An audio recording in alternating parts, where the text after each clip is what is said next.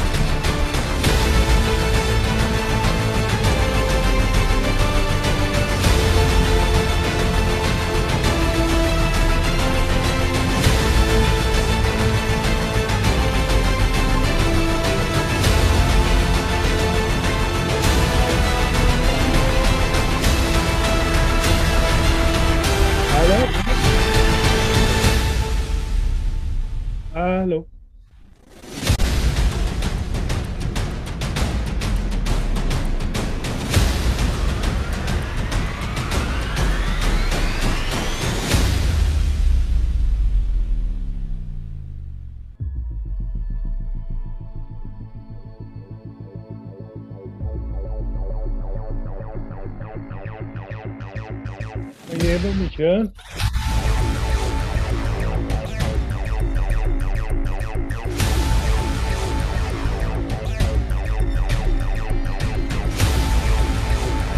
Tullis, you hear me? Hello? You hear me? Yeah. Okay. Yeah. Desiree, good evening. Hey, Bart. Hi. Alles Hi. goed? Ja, heel goed. Met jou ook? Ja, prima. Hi. Okay. Hi there, Bart. Well, welcome to I think our 10th webinar now. We're live now, Faith. Yeah, 10th webinar. We've actually, there's 10 that we've done with Stallion AI services, and we've done a couple obviously as well on the Mayor side. So a big welcome to you all tonight. I'm eternally grateful really for all the people that have come to these webinars. We've got well over 1,000 people signed on. We've broken all the records tonight. So well over 1,000 people have already signed up to this webinar. And as you know, it's all about semen assessment. So really I've got to start with Bart, who always gets my old heart going because he literally jumps on at the webinar at the last second. But Bart, are you with us? Yeah, I presume I'm you there, are. yeah. Yeah, good, thank you. So, Okay. and really appreciate Bart being at Chocomo's for many years. His experience and what he adds to these webinars is absolutely second to none. He knows all about, obviously, the semen process, and tonight is all about how we assess semen and about the optimal sperm dose. Now, for the first time in a long time, we brought a woman into the mix. So we've got Desiree. Desiree, can you hear us okay? Yeah, very well. Yeah, very well. I've known Desiree for, how many years have we known each other, Desiree? A long time now, I think, isn't it? Yeah, very long time. I think when you worked at Nijhoff, but Desiree's got decades of experience with handling stallions, collecting off stallions, assessing semen. So she's going to be a vital part really in giving her inside knowledge as well into how we process or handle it. And tonight's one is obviously it's semen assessment. There's going to be, please get your questions coming in. Last time there was loads of questions. We can only answer so many, but we'll always try and ask them afterwards if we can't. So get those questions coming in. If we don't explain something or we want to know a bit more, there's Faye over here who will be getting the questions to us, which will be giving the questions out. We've got 3 poll questions we're going to put to you. So just if you can answer them, that'd be great. Now, none of tonight can be done without our sponsors. None of us get paid to do this. We just enjoy doing it. So I appreciate, obviously, everybody coming on, Bart and Desiree helping us with this.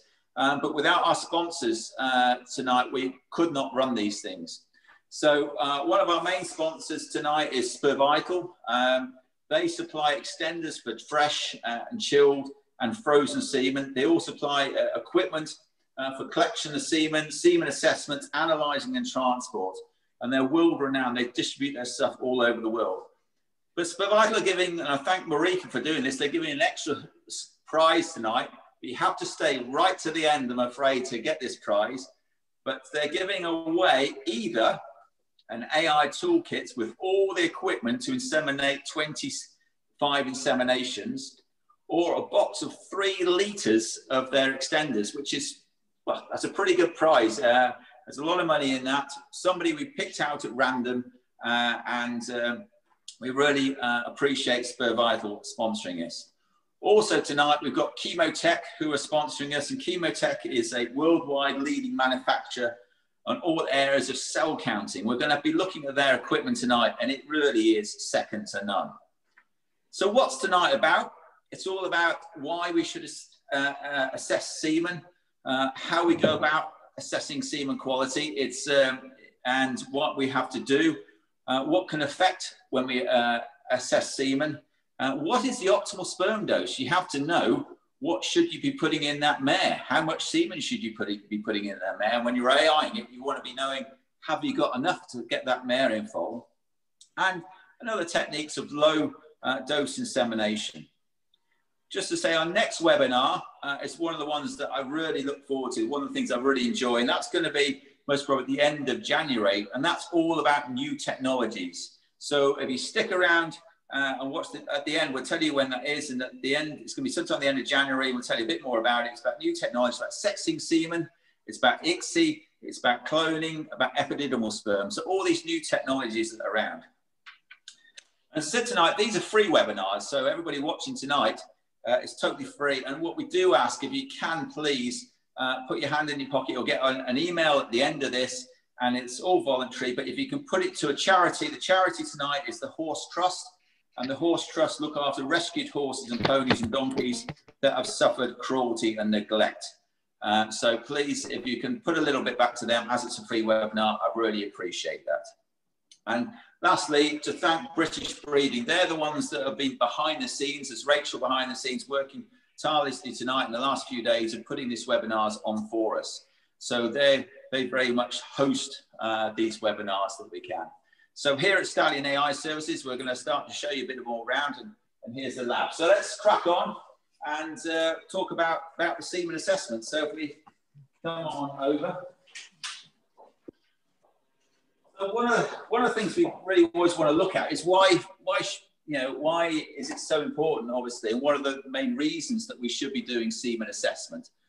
We want to be making sure that the semen can freeze, because everything we talked about in all these webinars, I think let's say we've done 10, it means absolutely nothing if we can't analyze the semen properly. And if you can't analyze the semen properly, you're never going to get that end product, a good enough product to get your mares in foal. So tonight we're going to try and help you out and say, right, this is what you should be looking for. Is it going to chill long enough? Is it going to freeze well enough? Because anybody can freeze semen, but if they can't do post-store analysis, how on earth is that product going to be good enough? So I can't tell you how important semen analysis is to getting your mares in foal, making sure you're providing a really good service to your mare owner. And also, if you're veterinarians out there, knowing when you get that sample, what should you be looking for? How many millions of sperm cells should you be looking for? How progressive they should be, and so that. So we're going to talk all about that side of it tonight. Quality control, what daily sperm output, and about flushing the stallions out, and is there enough semen to get that mare in foal? Just going back on the veterinarian side, we've just got a poll coming up now, so it'll be quite interesting, the demographics. The last webinar we ran, it was 44 different countries, I think, but if you can, we'd just be quite interested to know how many people are actually veterinarians watching this as opposed to layman's watching this. So it's a simple poll question. Rachel, if you can pop that up, can you, are you a vet? Yes or no? If you can, is that up there yet? That one? You can pop that up, Rachel. Yeah. Just while that's going forward, the next thing is the equipment that you need to assess semen quality. I know it sounds crazy, but obviously, or well, pretty obvious, I mean, but obviously you need a microscope. And you don't need anything whiz-bang microscope, a real high-powered one, but some basic things that you need about a microscope, but we're going to go more about the microscope in a minute. The other thing is you need a heated stage on here, but we'll talk about that in a bit more, to actually heat that semen up. If you don't look at the semen at the correct temperature, it's never going to give you the right quality. We're going to look at pipettas as well, the equipment, and we're going to look at the size of droplet that you should use. Water bath for heating up, yeah. So poles in. The poles in. There we go. So 58% yes and 42% no. That's good. So of the 1,000 people out there, if they're all watching, there's over 50% of veterinarians. Well, it's great that you've joined us. Just remember, all these other webinars you can link them on, and we can always soon send them out to us. So you can send us an email to Stallion AI Services, and we can also show you the previous webinars on that. So, and the other things you need is obviously a water bath and cover slips and cover slides, and obviously something to read the density, which we'll go through in a minute, how dense that semen is. So, right, the semen first comes into us, and the first thing we do is when we get this sample, here's one we slightly prepared earlier, is we actually weigh our samples. Bart, you weigh your samples, do you? When you collect off your stallions, you weigh them, do you? Yeah, only. The Dixon Warner, one of the most famous men of this, showed us that exactly the 1 ml of nature salmon is exactly 1 ml, 1 gram. So we always weight it because that's really, really correct. You know exactly what you have. And it's just very, very accurate. So we've got 45 mils with the semen. And I always think when you get these samples in, I don't know what you think, Desiree, but I think straight away you can tell when you get that sample, just not even by looking under the microscope, you can tell a bit about the color and so on. Do you agree, Desiree? Yeah, absolutely. Also the concentration and the color is very important, of course. And even when some stallions, they are peeing during ejaculation. So, and sometimes also a little bit of drop of pee. And if you work then very quickly, you can save the semen. But normally if the whole bottle is full of pee, you can throw it away. You can do nothing but it because the color, and it's so important. And sometimes when the color is a little bit of yellow, it's also doubting of an infection, and you have to be aware of that. Also, that's the dog. Is that your dog, Bart, or Yeah, he did. It woke me up, that He must be agree. So I think as soon as you get this sample in, I always say to people, what's the first thing you should do? They said, oh, look at it under the microscope. I say, no, just look at your sample to see if there's any contamination in there. Is there any blood, urine? And you can tell really what sort of ejaculate you've got straight away in front of you, how dense it is as well. So so the next thing we want to do is look on the microscope. But before we look on the microscope, I think one of the things we have to look at is actually setting up the microscope. One of the things that we do is setting a microscope up for looking at semen. I always think one of the best things to do is you just get a marker pen and you put an X on it. Try to focus in to start with. If your microscope isn't focused in to start with, it's very difficult if you do it onto semen. But if you do it onto an X on here, it is sometimes quite easy to do. So that's already on that one. So if we go across, you can see there's a dark shadow up there. So if you can go up here, we'll try and zoom in onto something. Where are we? Oh, there's something there. And straight away, you can start to see the corner of the X. And if I get it on the corner of the X, hopefully you can see that now, you can actually see that we've actually tuned in to that part of the slide. So that is one way. And then we can start to put a drop of semen on there, and it shouldn't be too far off. Desiree, what sort of size droplet do you tend to use when you analyze semen? Would it be 10, what is it, 0.10? Yeah. We're 10. Yeah, 10 microliters. Yeah. Is that yes, what you use? Yeah. I think, I don't know what you think, but I think this is one of the things that people mess up sometimes. They put different size droplets each time. if you put the same size droplet on each time when you analyze, you get the same results. So yeah, I totally agree, because sometimes people put a very thick trap under a microscope, and you are gonna analyze actually low and low and low. It always looks much better and much concentrated than it really is. So it's the drop is so important to analyze semen. Absolutely. There's going to be so many little tips. A lot of this stuff you may already know out there, but these tiny little tips will make analyzing semen so much better. So I must admit, I used to use these plastic things years ago, but they don't always give you the same size droplets. So literally 10 microliters, and we go into our pot, we put it up, and we just got 10 microliters there, and then we put a drop on the slide. And is that gel-free semen, Tullis? Yeah. So basically, someone's just asked if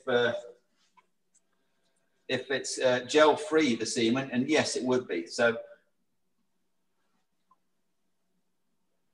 let's go on here so we can. So the Stallion ejaculates in 3 main fractions. We get the pre-ejaculatory fluid, the sperm-rich fraction, and we get the gel, copious substance. So we're only getting the gel, we'll get rid of the gel as the Stallion ejaculates, and we just have the raw semen. That's what we want to look at initially, straight away. But do you look at it, the raw semen, or do you add extender to it first before you look at it? I take the raw semen, I have a look with my eyes, and if I have young stallions, for sure, the nature semen, if I collect every day and every day and every day, I know the semen, then I do directly centrifugation and check after centrifugation. And why do you think it's important to look at it before you dilute it? To know, to make my mind how it's looking, how concentrated it is. I can smell if it's okay, because yes, if you smell something can be wrong. Then you can make your opinion, and you know what you have to do with the semen after it to make it. But yeah, you're right. I mean, I know it sounds a bit weird, but just smelling to see if you've got urine. Sometimes you can't tell whether you've always got urine in, but you can actually smell it.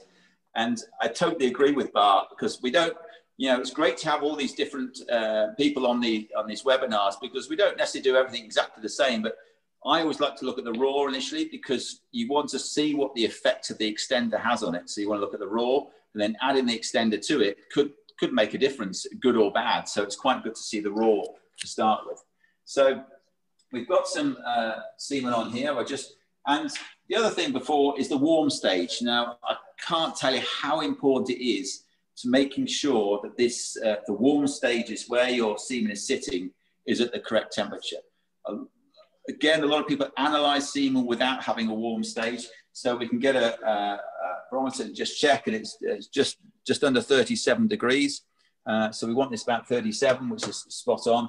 And then the semen is going to be moving the correct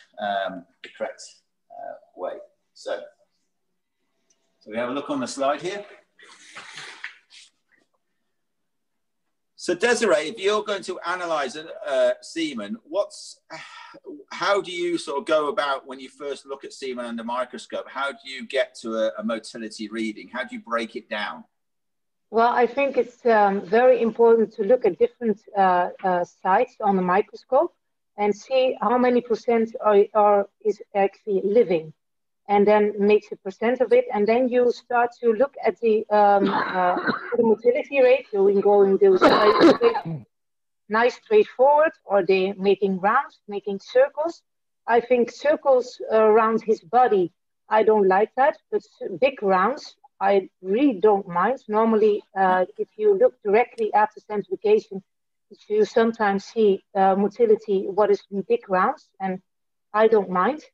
And then you start to percent and to see, okay, to give the percent for how much motility it is, how much they are alive. But first, look at the bigger picture and see how many percent is living, and then look at the straight, if you're going nice straight forward. Yeah. Have you got a question yet? Yeah, I've got a few questions coming in. Yeah. So James Crabtree. Hi, James. Hi, James, one of our most loyal supporters. Yes. He said, Tullis, just as important as the size of the drop is the size of the cover slip. If you're using 10 UL volume sample, how big is the cover slip? Well, James, I have to admit, what a star, because I must admit, that was on my list to say, but I've skipped over it. So you're absolutely spot on there. You're right, because it's all about the dissipation. I wonder whether I can show you on here, actually, it working. So the answer to the question is 22 by 22 mil cover slides. You can see them on, if you have a look on here, it's 22 by 20 mil. Because if you use smaller ones, you need to use a smaller size droplet. That's what I do. I use the same, do you? Thank goodness for that. No, I use smaller. Smaller, but a smaller drop.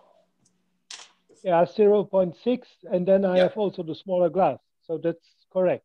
If you make it on one, you have to make bigger glass. That's right. Exactly. So it's how, and I'll try and demonstrate it on here if we can. It's just whether the camera will pick it up at all. So if I was to put a droplet on here, can you see that okay, Etienne? And you expel it totally out.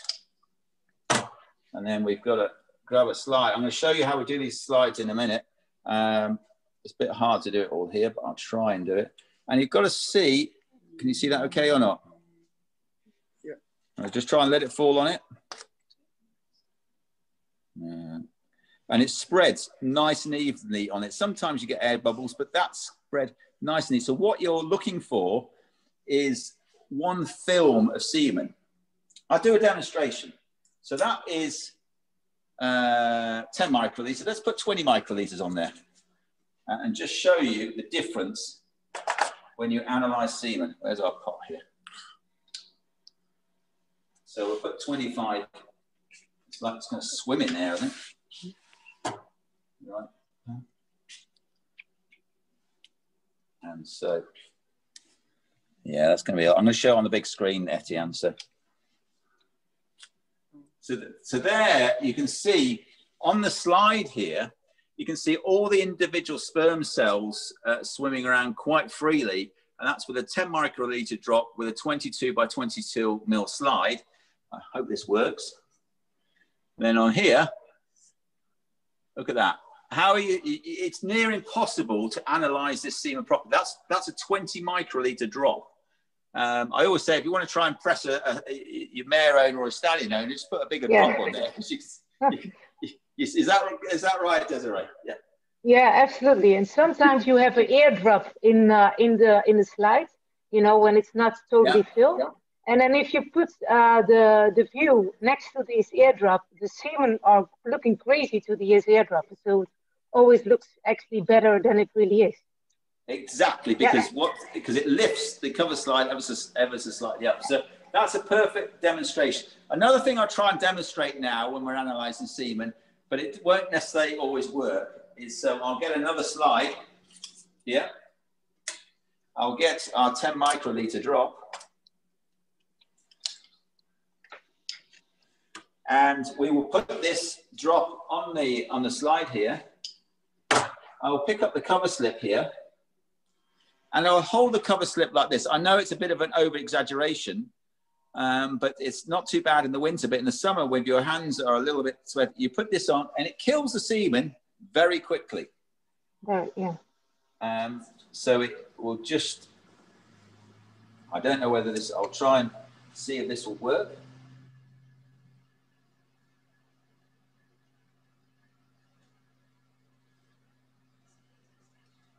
Have a look at that. There you go.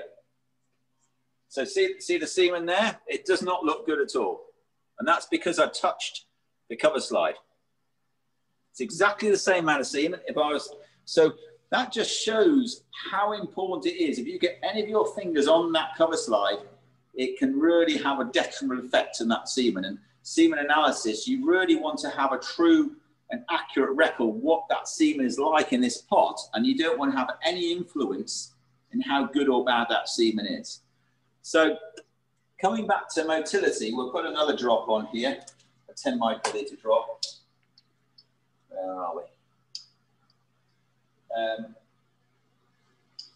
And the way that we like to analyze semen, I like to, and I think Desiree was saying, is I quite like to look at the, let's warm it up a little bit, because it's amazing how semen, if it's been sitting not warmed up, it only takes a little bit warming up and it really comes back to life very quickly.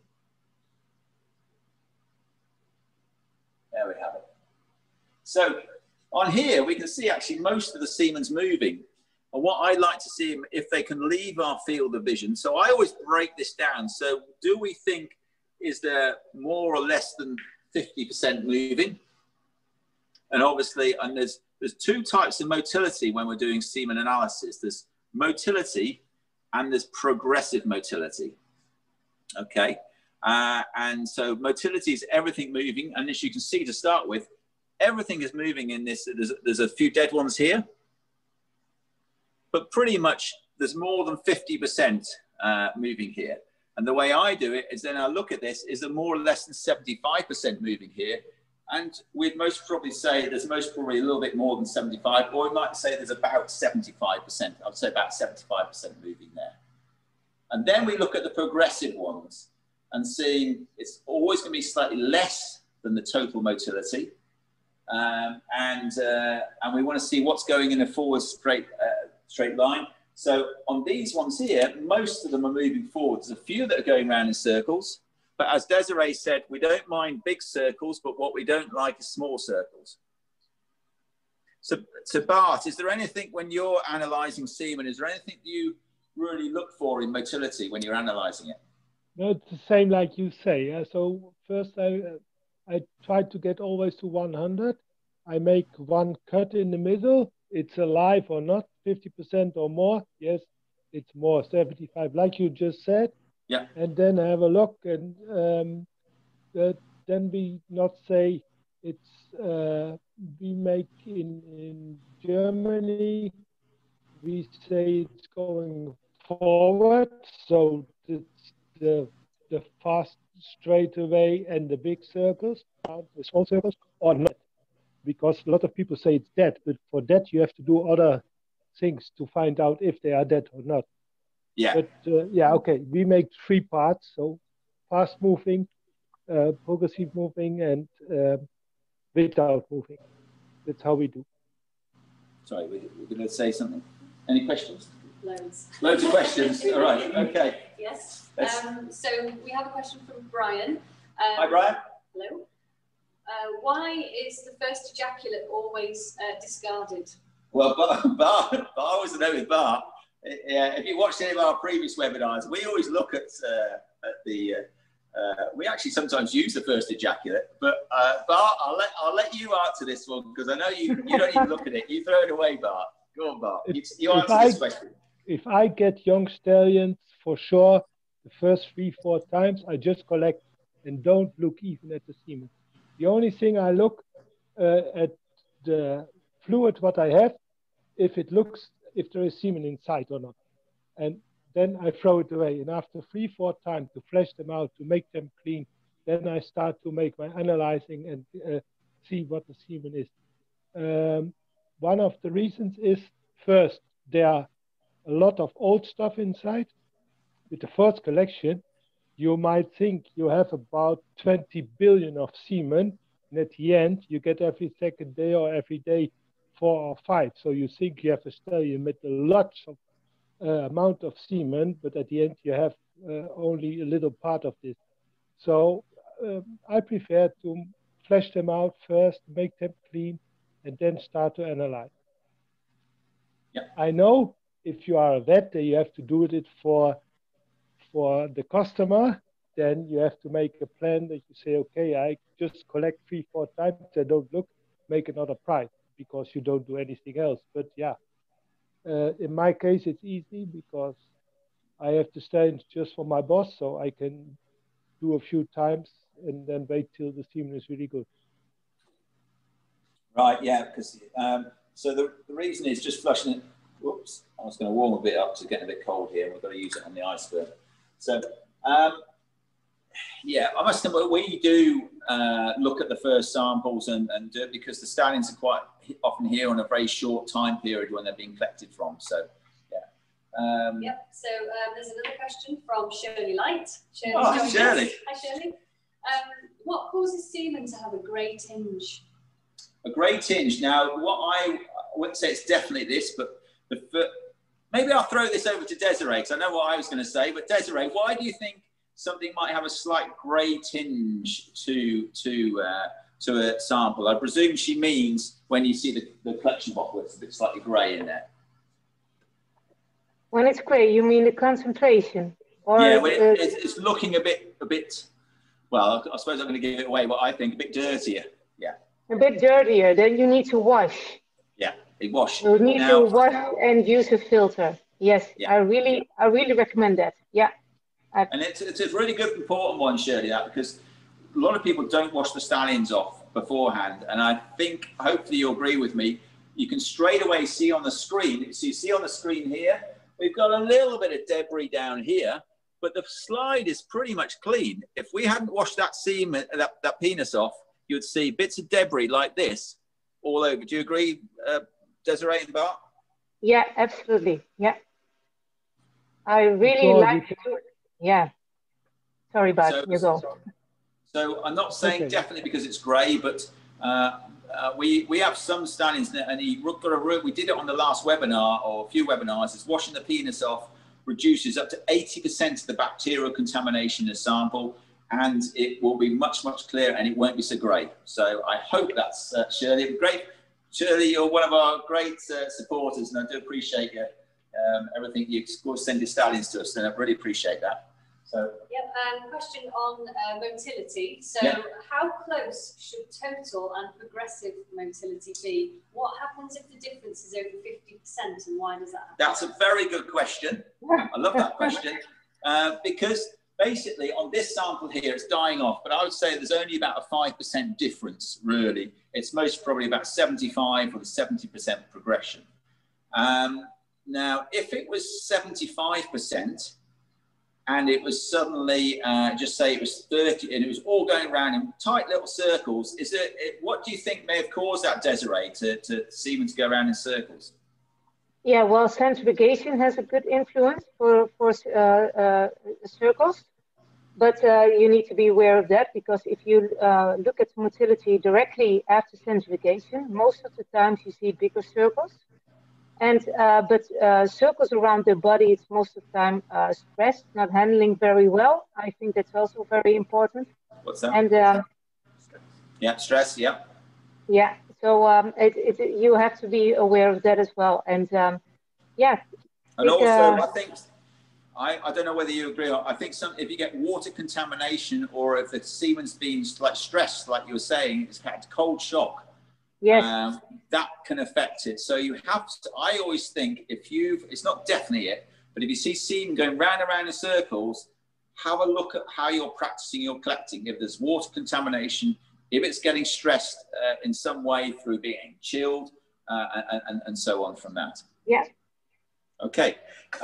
So we've got so much to talk about because this is just on motility. We've got to do concentration. We've got to do viability. We've got to do so much more yet. So that's motility. Hope you got a bit of an idea on motility. Break it down. So is there more or less than 50% moving there? Is there more or less than 75%? Well, it's about 75, I'd say. It may be. I'm always a bit of a pessimist and optimist. It's most probably more like 80, maybe a bit more, but we'll find out in a second. And I don't give much over 80%, I must admit.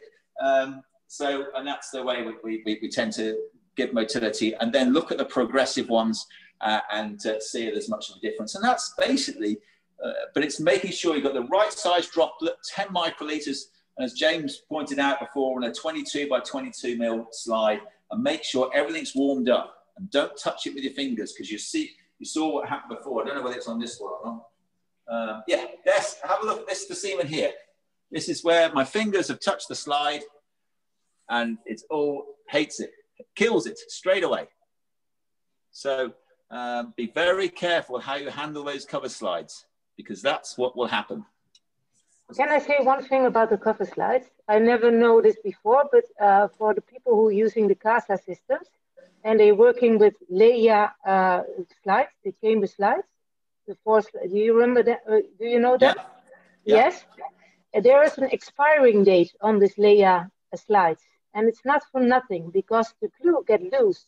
And if you are after this expiring date, then the glue get loose, and it's can be very harmful for the semen. I never noticed before. Well, yeah. I'm looking now. I'm looking yes. now, Desiree. But I can't see what, but no, that's a good tip. And the other thing we talk about cover slides, never look on the edge of a slide. I show you this semen's looking pretty good here. Looks good. If we were just to take this to the edge of the slide, you have a look at the semen now. Have you got that on there? There. This is the edge of the slide. All the semen is dead. So you must look in, we always say 2 or 3 places around the middle of the slide and take an average of those 2 or 3 places very quickly. And the other thing is I always like to, my eyes, we've got some caster systems we're going to show you now, but I think your eyes tell you an awful lot whether the semen's going backwards, and I don't know. And the other thing we want to look at, we haven't spoken about, is velocity, how quickly this semen's moving. I score it sort of 1 to 5. I would score this most probably a 3 or nearly a 4, and it's how quickly that semen is moving. We count 2 as if it's not moving quick enough, 3 is a pass, 4 is pretty fast, and 5 is like lightning. So that's the velocity of the semen. So we want to see how fast it's moving as well. All right. So the next thing, should we have a look at the caster systems? We better just talk about, yes, this, we're going to do a semen count on this. That's the viability, the viability. Now, this is using the nuclear cell counter. Kiva Tech is sponsoring tonight, and I have to admit, I feel a bit bad saying this, if Soren's watching this, because whether he was sponsoring us tonight, I think we would still give this machine, no matter what, an absolutely glowing reference.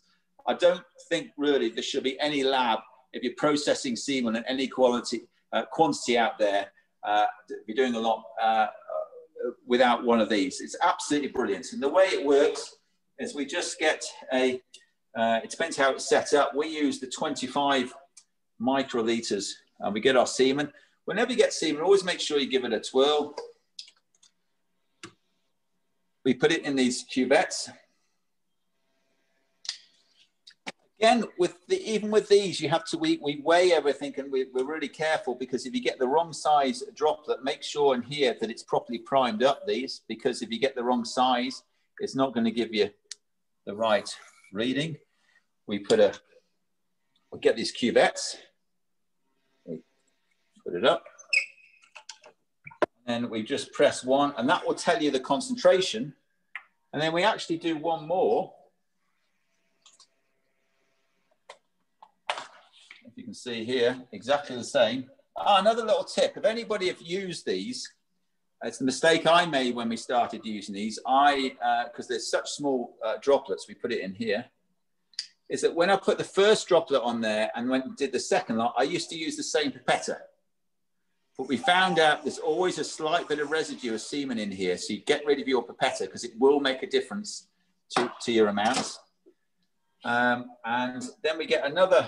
This actually works out the viability. So I don't know whether you can if you home in on there, this is the result for this nuclear cell counter. It's come back at 59 million sperm cells.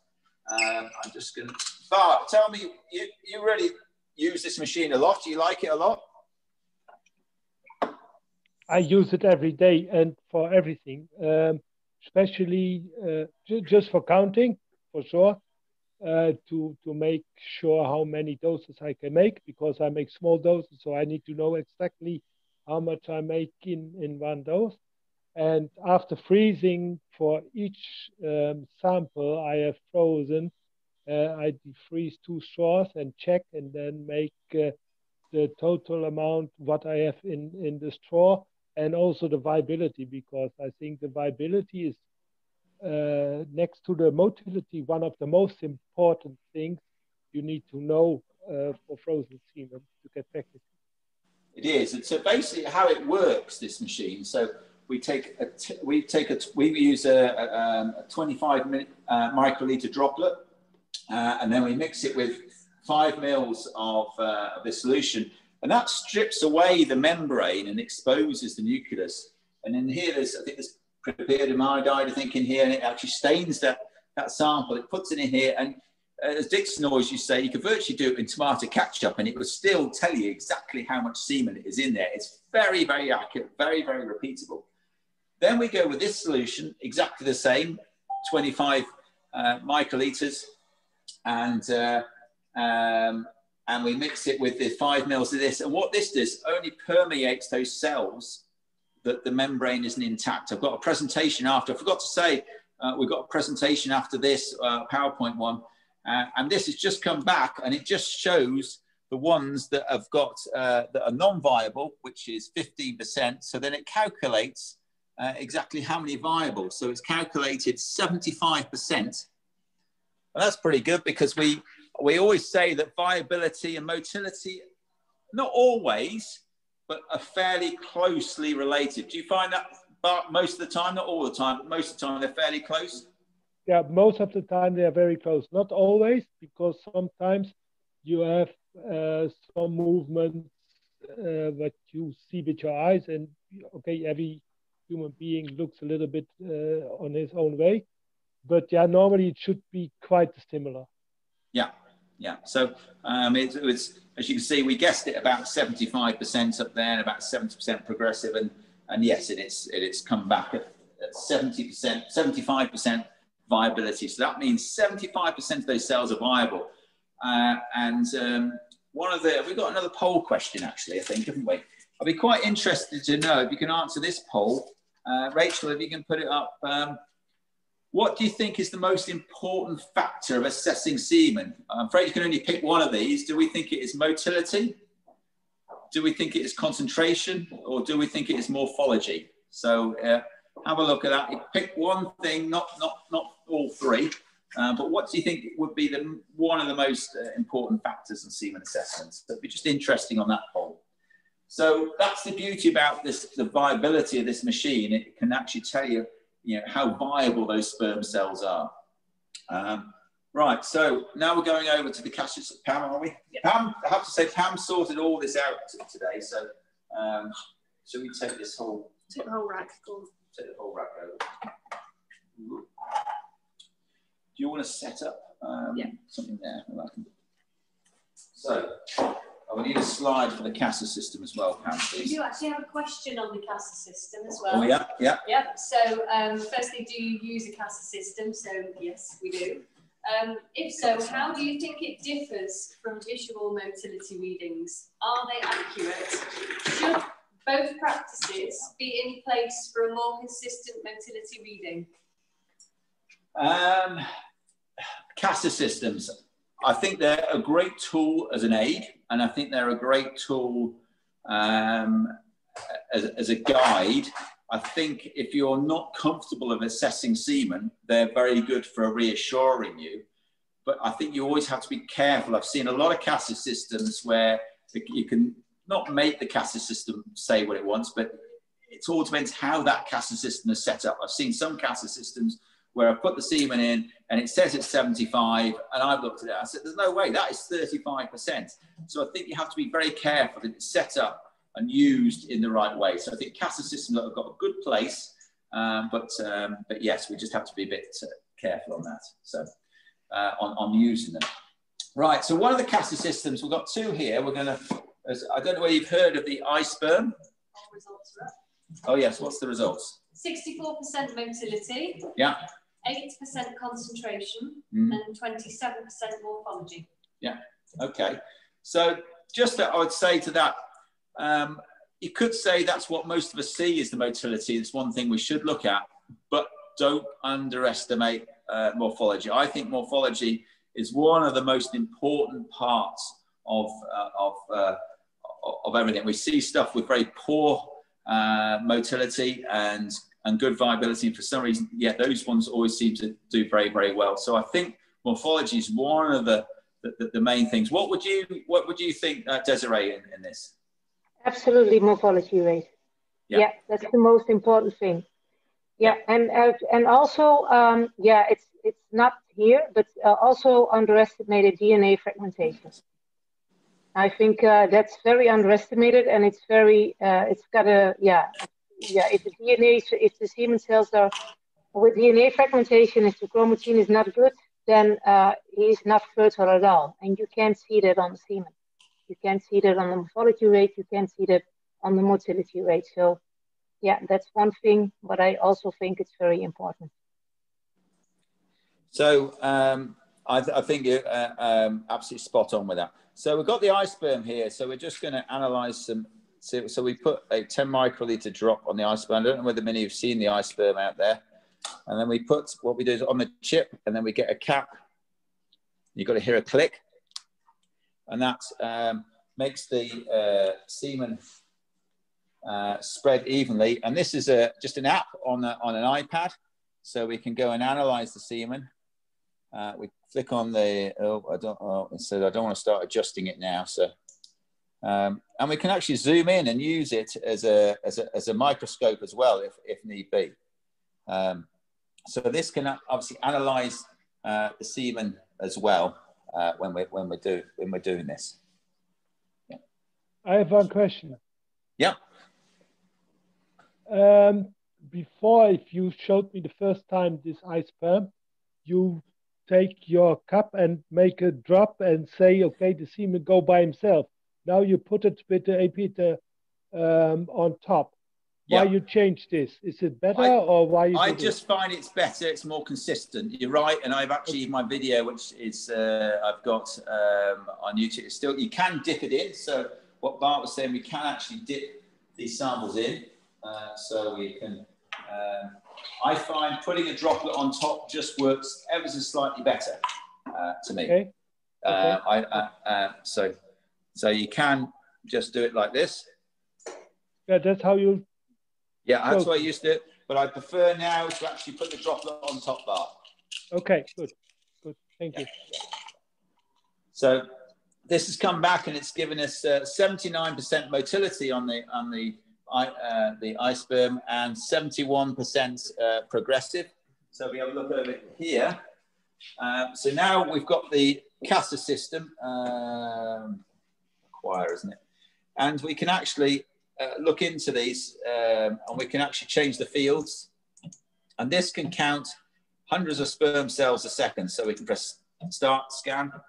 And it's now counting 5 fields. It's counted 380 sperm cells. It's given it a 90% with an 80% progressive. So yeah, they're a bit out, but they're not a million miles out from each other. You've got to think this is a 40,000 pound CASA system, and the iSperm is about 1,600. But the beauty about this can do all the tracking and actually can analyze the semen, how it tracks the sperm cells, and it can pick up all the sperm cells. So it's saying on here that most of the sperm cells are actually moving very, very well indeed. So I think the CASA systems are a good aid, but I think your eyes, I don't know. What do you prefer? Do you like it? I mean, obviously we like the CASA. Do you prefer to use your eyes, Bart, or do you think the CASA system? I never worked with the CASA system, so I use my own eyes. The only thing, but I prefer for older people who are outside, if it's a big breeding station or a vet who gets semen from outside for him and he's traveling around and he gets the semen somewhere on a farm and he cannot see in his own lab. For these people, I think it's very interesting to have the iSperm because then they know exactly what they get and what they inseminate, and not what most of the time is. They inseminate, they drive home with one drop, and then they say, oh, it's not so nice, but we inseminate, so what we do now? So then they can check before. I think, therefore, this iSperm is very interesting. And the beauty about the iSperm is you can look at it just as a normal microscope. You can zoom in and use it. And then obviously you can do the analysis, and it will save that video as well. Back to the file, back to that Stallion as well. And you can go on Facebook and Instagram and everything else at the same time. So it's yeah, and it's very repeatable, the tests and everything else that you do with it. So the CASA systems, I think they've got a part to play, but they aren't. They're good for doing, I think, trial work or a lot of experiments because they're validated and they work well. But I think using your eyes works just as well. So Pam, what are we on now? So the other part we're talking about is morphology. Now, with the morphology side of things, what we've done on here, we've just got a simple nigrazine and eosin stain, and we've just added some stain to the semen, and we've used, whenever you're looking at some of these slides, I think it's always best to try and use oil immersion. It gives a much better picture on here, so we can actually see the ones that have taken up the stain are a different color, and the ones that haven't taken up the stain are in theory, their membrane is intact. Now, when we do morphology, what we try and do, we actually use fluorescence. I can't do fluorescence tonight because we have to turn all the lights out and it just never works well on camera. But I think we've got a few slides upstairs on it. But with morphology, what we're looking for is when the stain, we just count, the best way is we count 100. So we'll go through and we just literally count, let's have a look on here, what is alive and what is dead. So we go back and count 100 of them and just find out what's live and what's dead. And then we go back and just look at the live ones and count how many are actually live and morphologically okay. So you can see this one here is alive, but actually it's got a bent tail. So this will soon tell you how many. So on here, there's a lot dead. So in fact, all those haven't stained very well. And there, whoop. Can't read it, but there we go. And there we have one that's perfectly all right. So we can see the difference in sperm cells. Now, it's usually best to look down the microscope when you're doing this, and then you literally count very quickly. We have a little counter, and we count to 100 very quickly, what's taken up the stain and what hasn't. And then we go back and just look at the live ones and see how many of those are live and abnormal from that. So if I can show you our... Can I just ask a question as well? What would you describe as good morphology? Well, really, we want to be having over 50% really with the morphology, ideally on a fresh sample on that side of it. So, yeah. Can I have one question, Tullis? How many times do you do that? How many times do you check the morphology rate? We check the morphology. Well, we always do viability. We try and do morphology all on the frozen samples. On the fresh samples, we don't really do it unless we've got a problem. We think we've got a problem with the stallion. So, and I'll show you our forms on here that we fill out. Can you zoom in on that, Etienne? Let's just see if we can get a bit closer. Can't really see that. Can you? Do you want me to turn it this way? I can't. You can't? Right. Let me hold it here. Right.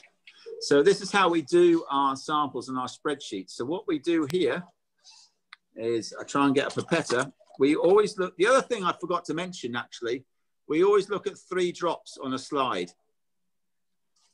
And I should have shown you this before because all drops don't always look the same. I'm going to show you this after. So we look at 3 drops on the slide and then we take an average after that. So the average of this, this is post-thaw, 35%, 37%, 35%, and it's given us a 36% average. And then we look at it an hour later and we see if it drops much either. So it's still 60 minutes later, it's still 30%. And then we look at the nuclear cell counter and we find out what the concentration is. Oh, sorry, there. And then we look at the viability and it's 60%. And then what that does is it tells us how many millions of sperm cells in that dose that we think is progressive and the viability is okay. And we want at least 250 million for that dose to pass. So that's the sort of the industry standard is 250 million samples. The other thing we look at, if I can try and move this across, is we also look, if I can get my, that's better. We look at the morphology. So we look at the percent live. So in other words, it looks okay. Then we look at if they've got distal droplets, proximal droplets, bent tails. And we don't do it now. We used to do ORT, osmotic resistance test as well. So we used to look at that. So, and then that tells us what's live and acceptable. And this has got 66% live and acceptable there, so it's past all the, a lot of the time we just use the viability and we work it back with the motility, and we look at the velocity, how quickly they're moving. So if anybody's interested, we do have these spreadsheets that we can maybe sort out. So this is just one of our charts that we use. All right. Right, what are we on now, Pam? So that's, time's pressing on and we've still got quite a bit to do yet. So I think we've spoken about the nuclear cell counter, we've spoken about morphology. Some of the things that affect semen quality, obviously temperature, cold shock, putting your fingers on the slides and things like that. I think now we've really got to move on to the optimal sperm dose. How much are we putting into that? And we're going to talk more about this in the presentation upstairs, but it's easier. But one of the things that the BART that you do is you quite often load it up into a straw, don't you? Is that right? If you're doing a small insemination dose. Yeah, okay, because I make the small doses because I have the vets at home, and they inseminate, they do the deep insemination, and then they also get only one straw for insemination, and in this one straw, there's 100 million of things. And this is one we've done here. And I've got this in the presentation. And Bart, you do it for a totally different reason than we do it here, I have to admit. We do the same method. So what we've done is we've just spun this semen down to the bottom of here. And with those mares with a tight cervix that pull fluid, we find this is a really, really good way of getting these mares in fold. So we literally just get a straw. I know it sounds a bit weird. You put it down to the bottom and you just suck that, and that's really dense semen all in that straw. And then that can go, don't worry, it won't go any further because it's got a cotton bung if you're worried about it. And then we just go and AI the mare with that one straw, and it works so well. As you'll see in the presentation that we did upstairs, we did 5 mares with a German colleague of mine, Michaela Kohling. We did a bit of a project on it, and it works so well. So we do it for a slightly different reason than you, Bart. But in this, you don't know how much. Maybe you have 400 or 500 semen sperms inside. Yeah. And I make the counting after the centrifugation. I know exactly in one straw it's 100 million. Yeah. So we're purely, and with this way, we find we've got to put it in the mare straight away. Because like you say, it's going to be very, very dense, but it works very well. Those mares that have got tight cervix and the pool fluid, just try this way that we can do. The other way is that I think we're going to show it in the presentation, but you put a small dose in Effendorf tube sometimes, do you, Bart? Yeah, I send it away like this because I tried to send with the straw, but in the straw it don't work very well. We travel with it to our farm in Lewis about 3 hours, and then it's almost dead. But in this Eppendorf, that is about 1.5 ml, so it's almost 3 straws. So 3 times 100 in one straw. So it's between 200 and 300 million of semen in this Eppendorf. And we send it away to the customers, to the vets who know how to work with this for the deep insemination. And we have super good pregnancy rate with this. Yeah, we've done a little bit. Desiree, have you done this method at all or not? Yeah, by Bart. Yes. Yeah. He's a great teacher, Bart, yeah. We're going to talk about this a bit more, I must admit, upstairs. But yeah, you've done it a bit, Desiree, have you? Yeah. And it's a very good method. Yeah. I mean, a lot of people, again, when you're putting your fresh or chilled semen doses, we're going to talk about all dose rates and everything when we get upstairs. It's just much easier to explain on a PowerPoint. But a lot of people send it away in syringes, and some people, I think, send it away a lot in test tubes, especially overnight. And do you ever send these away overnight, or is it just same day, Bart? No, overnight. Overnight. This color called Michaela, I know her also. If she has problem smears, she specially asked me to send this concentrate in the small tube, and I send it always overnight. And it works very, very well. Yeah, and you think this would work with those mares where you're putting, instead of putting 40 mils of chilled semen in and putting too much into the mare's uterus, do you think this works sometimes really good for these mares? Exactly. There are a lot of people who say my mare has problems with the extender. That I don't believe, but yeah, this is something that's in the head of the breeders. And then we do with a slow dose, and the mares are pregnant, and there's still some extender, but much less than normal. So we're going to talk about that a bit later. But talking about extenders, our other sponsor tonight is Spervital, and they've got a whole range of extenders that they use, not just for fresh semen, not just for chilled semen, but they even got extenders for frozen semen. So they hold a whole range of these. And I know, Bart, you use some of these. We use some of these as well. And I think they've got a whole range that really suits all different styles. They also do quite good playing cards as well. I don't know whether if you had any of these, Bart. Oh yeah, but I give them away because I buy quite a lot of this, so I get a lot of cards. Yeah, that's true. But I never, I will give it away. Yeah. But anyway, Spervital, thank you very much for sponsoring tonight. Really appreciate it. We've got a short video, not now though, not just yet, but we'll show you that in a minute. But they do a whole range of different extenders for people's needs for that. We've got another poll question for everybody. Do you check for motility of your samples before insemination, or do you just put it straight in the mare when it arrives at your place? Do you ever check the semen just before insemination or just after insemination, or do you put it in blind? It's always quite interesting to know on that side of things. So that's going in. So have we got the hematometer? Can you set that up for us, Pam?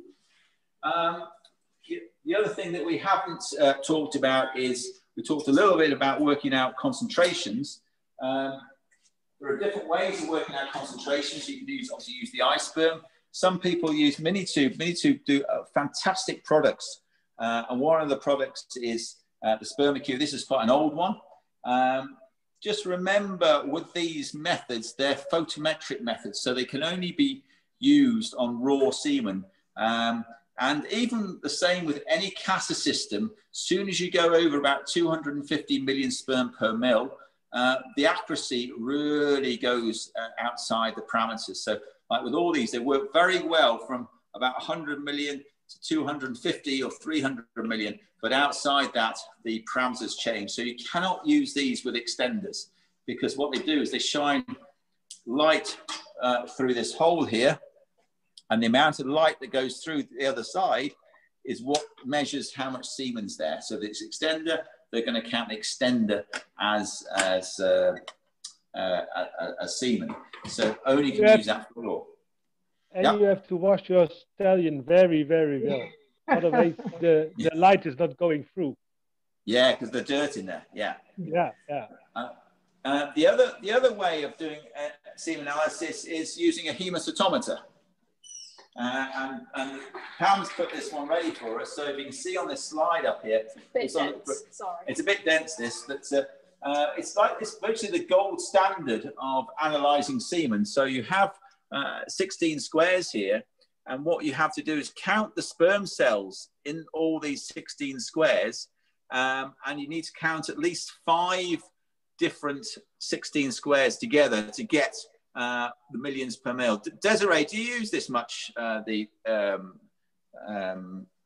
hematometer, or do you do a different method?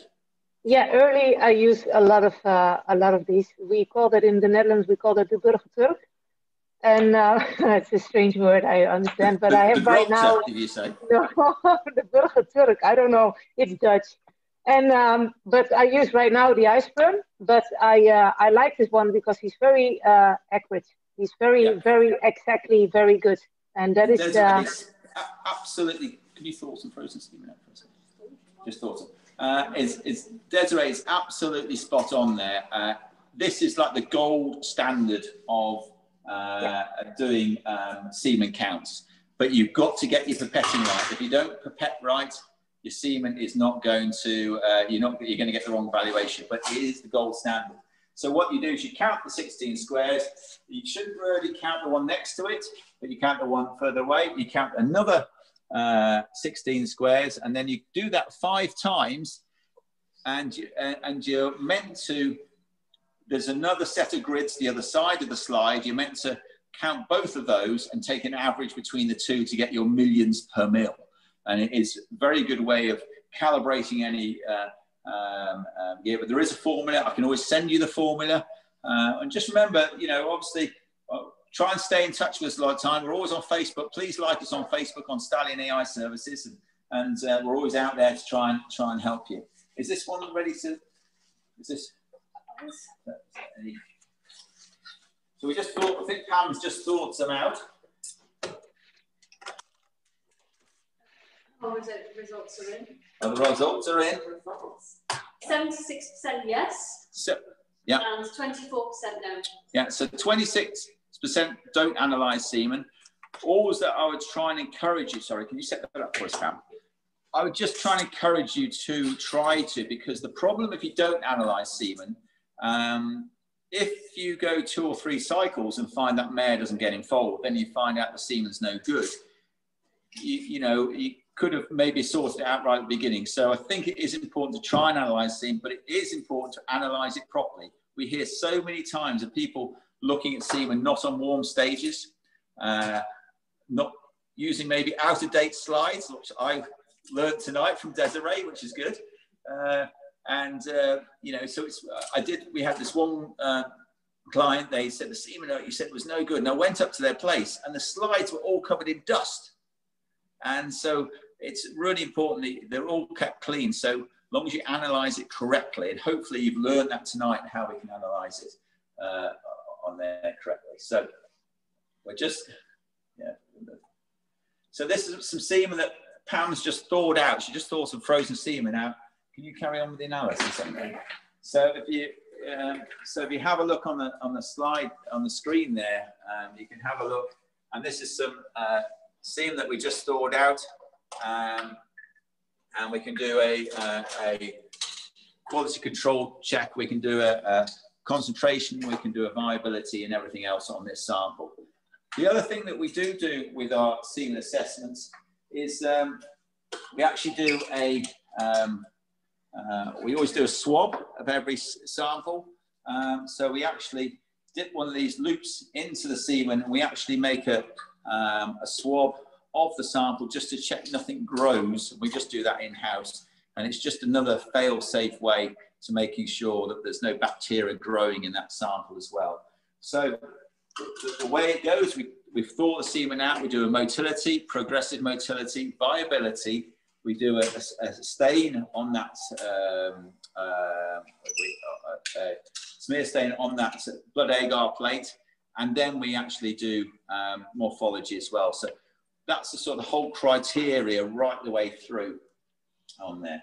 The other thing that we actually can shine in here, on this particular stallion, you can see we do extender tests to find out what stallion it's best for. So if you see on here, we tried INRA, Spur Vital Red, Spur Vital Blue, Spur Vital Green, Hipex, and INRA. This is our own special medium that we make up. It's called SSPR, which stands for Synthetic Seminal Plasma Replacement. And you can see the best one here that's come out is actually Spur Vital Red, followed closely by INRA. And then the blue, it didn't do so well in the green, and it did pretty well in the Hipex, did very well in the Hipex and the other one. So we always say at the beginning of the season, you want to try all these to try and find out what the best extender is for that semen sample. Now I think we might just have to head upstairs actually, Pam. Yeah. Because we're moving on, we've got a lot more to do. Have we covered everything, Pam, in here? Pam, is basically, I have to thank Pam. She set up everything tonight here. She does all our semen assessments and looks at everything. So I feel a bit of a fraud talking all about this, but Pam's very much set everything up tonight and makes sure that the semen, when it leaves here, goes out at a certain quality. And I think we've pretty much covered it. We're going to go upstairs now.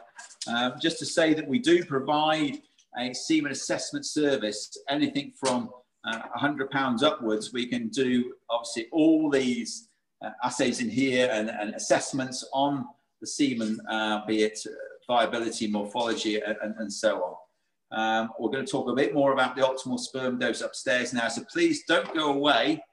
Is there any last questions before we go upstairs? Loads of questions. We can't cover them all, but yeah, we've got one from Mark Stallion, actually. Oh, Mark.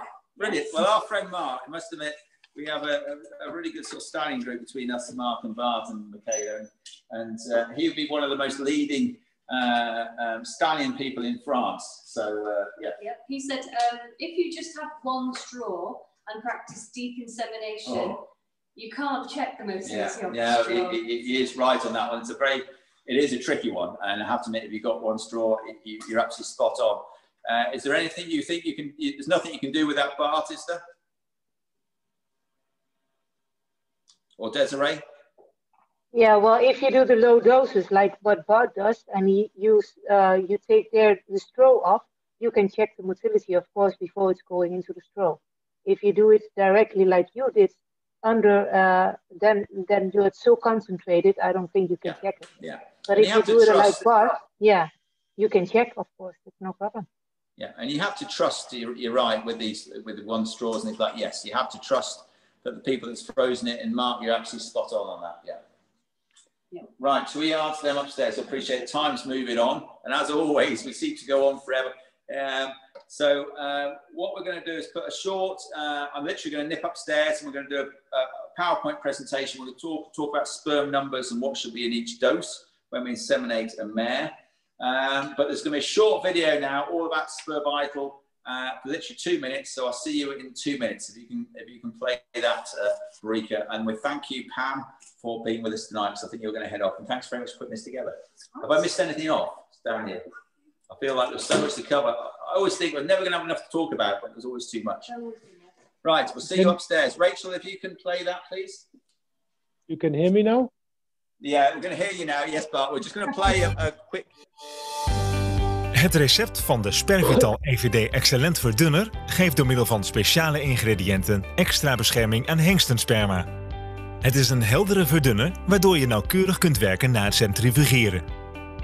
Voor het gebruik in CASA-systemen is het een prettige verdunner, aangezien hierin vrijwel geen deeltjes te vinden zijn. Er kan een nauwkeurigere analyse gemaakt worden dan bij het gebruik van eigeelverdunners. EVD Excellent werkt fijn in combinatie met OptiPrep of Equipure tijdens het centrifugeren. EVD Excellent wordt hier vergeleken met de EVD en de EVD Plus. Nadat het sperma gevangen is, wordt het 1 op 1 verdund. In het centrifugeerbuisje wordt OptiPrep met een lange naald onderin de buizen gebracht. OptiPrep geeft bescherming aan spermatozoa, waardoor op een hogere G-waarde gecentrifugeerd kan worden. Vrijwel alle zaadcellen komen hierdoor onderin de buis precies bovenop de OptiPrep te liggen. Na 10 minuten centrifugeren wordt de bovenlaag afgezogen en wordt met een knopnaald de OptiPrep weggehaald. Hierna kan de EVD Excellent toegevoegd worden en kan men verder gaan met de gebruikelijke procedure. EVD Excellent kan gebruikt worden voor verzendsperma en als centrifugeerverdunner voor de invriesprocedure. U ziet dat de EVD Excellent zich onderscheidt in helderheid.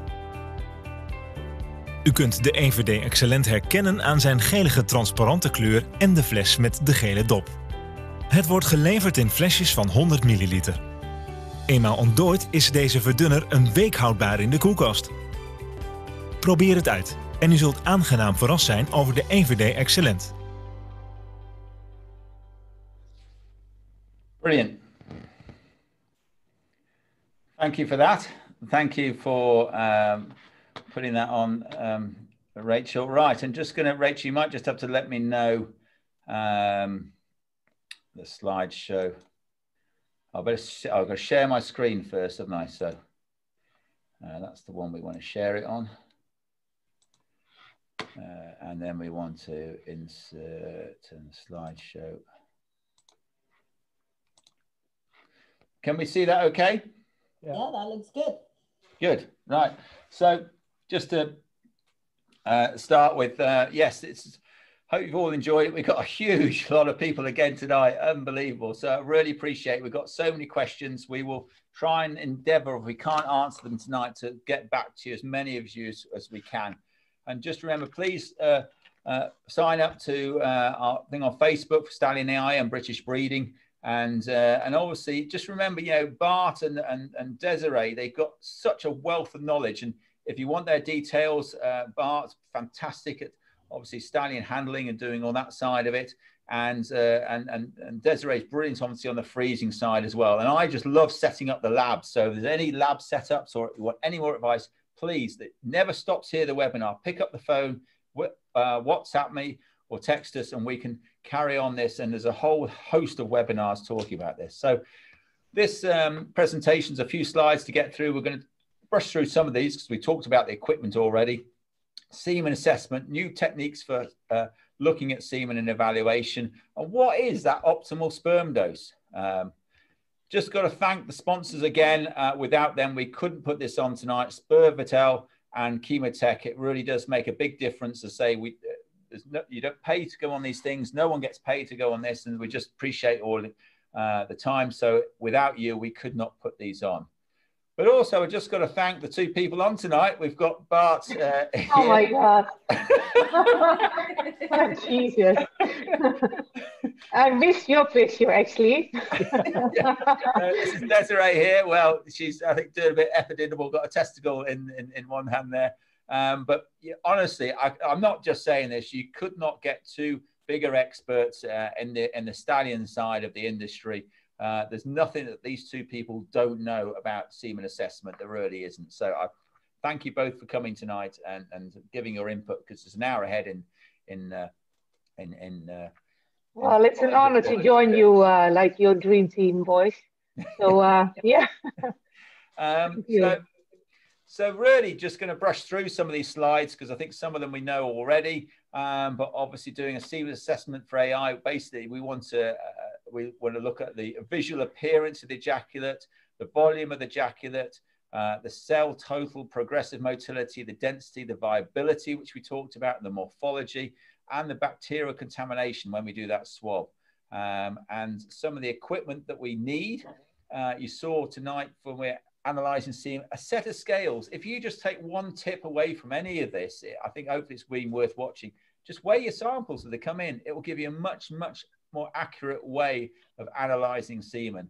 Having a microscope so you can look at your total progressive motility, making sure that microscope's got a warm stage on your pipettes. Remember, 10 microliters.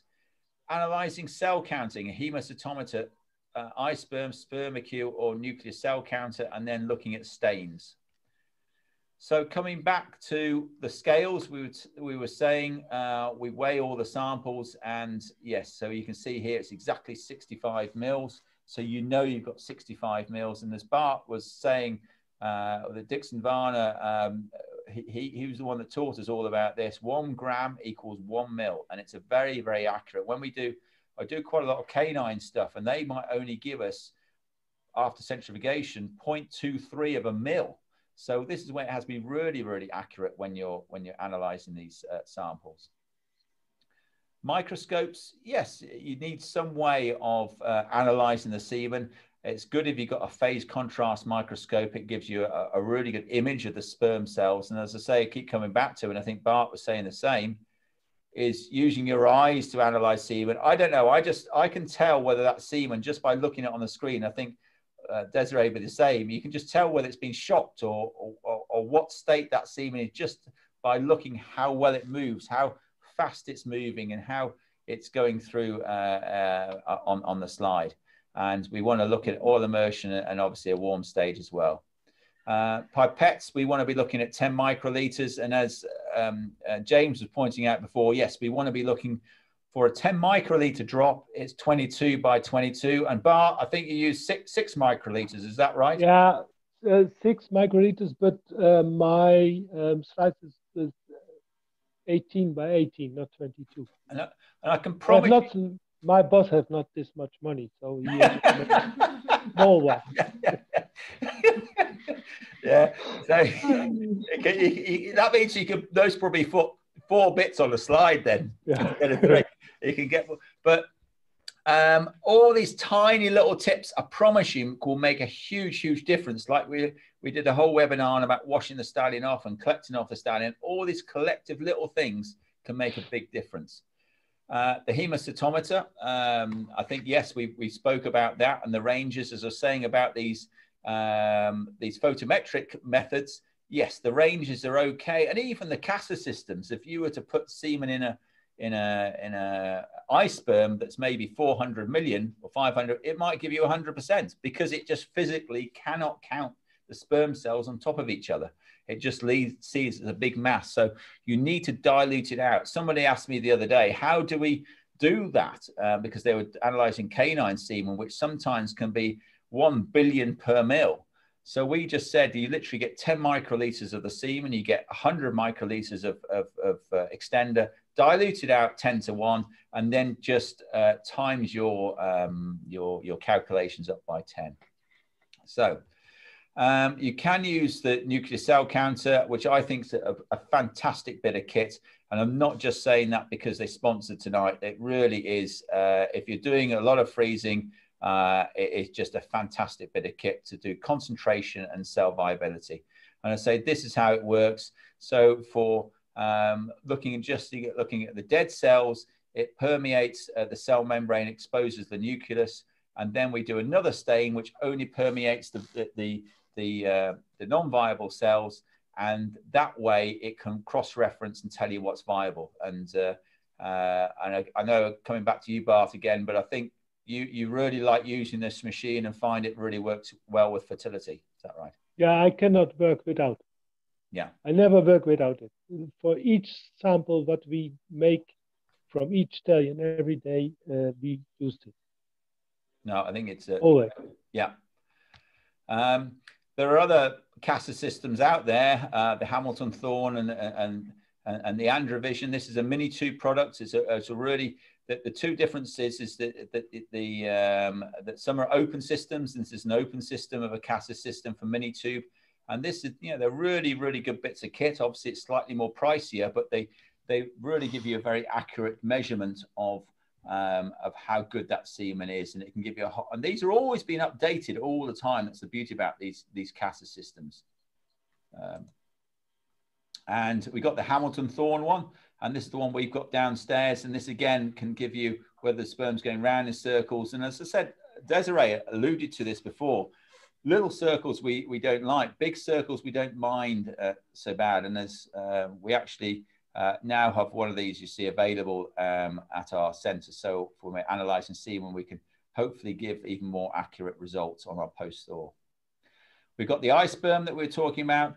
It can do progressive. Just on the progressive, all I say is it will only do progressive from about 80 million sperm cells below. If you try and work this machine and do progressive motility, it'll do total motility if it's over 100 million. But it won't give you progressive, because it's just, you just got to think this machine physically can't do it. It can't analyze semen over the top of each other. So you dilute it out, and then amazingly, I think for £1,700, I think this is one amazing bit of kit. Desiree, you've used it a bit, haven't you? I love the iSperm. I really do. I love the iSperm. I'm on the road most of the times, and it's easy to travel.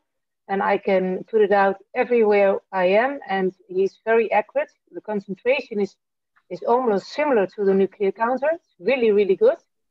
The motility rate and the progressive, and like what you said, you can even watch the straightness, the velocity, if you extend it very more. You can maybe you can show. Can you show it? That you see it under the view under it.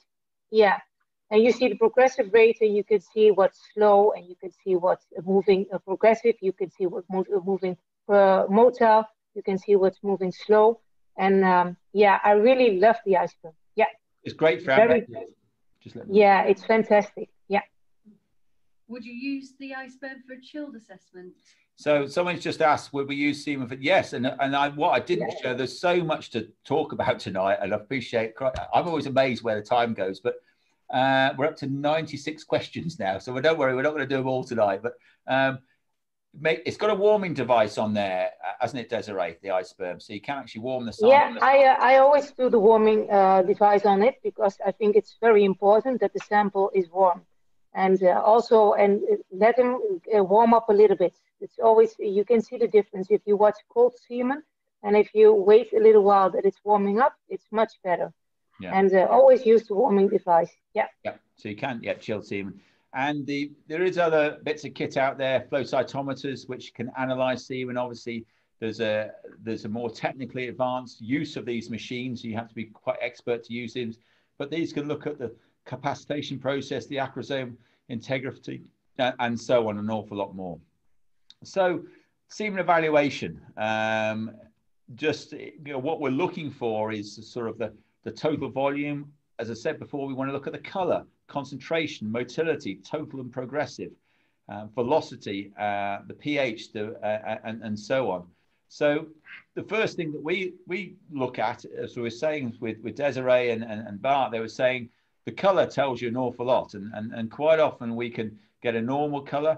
Like Shirley was saying, if it's a bit grey, if it's a bit dirty, I'm not saying Stallion hasn't been washed off, but washing off will usually reduce that, and you can see it on the slide as well. You can get a blocked dam pulley. This is where a stallion's been blocked for a while and suddenly releases, and it looks very, very thick.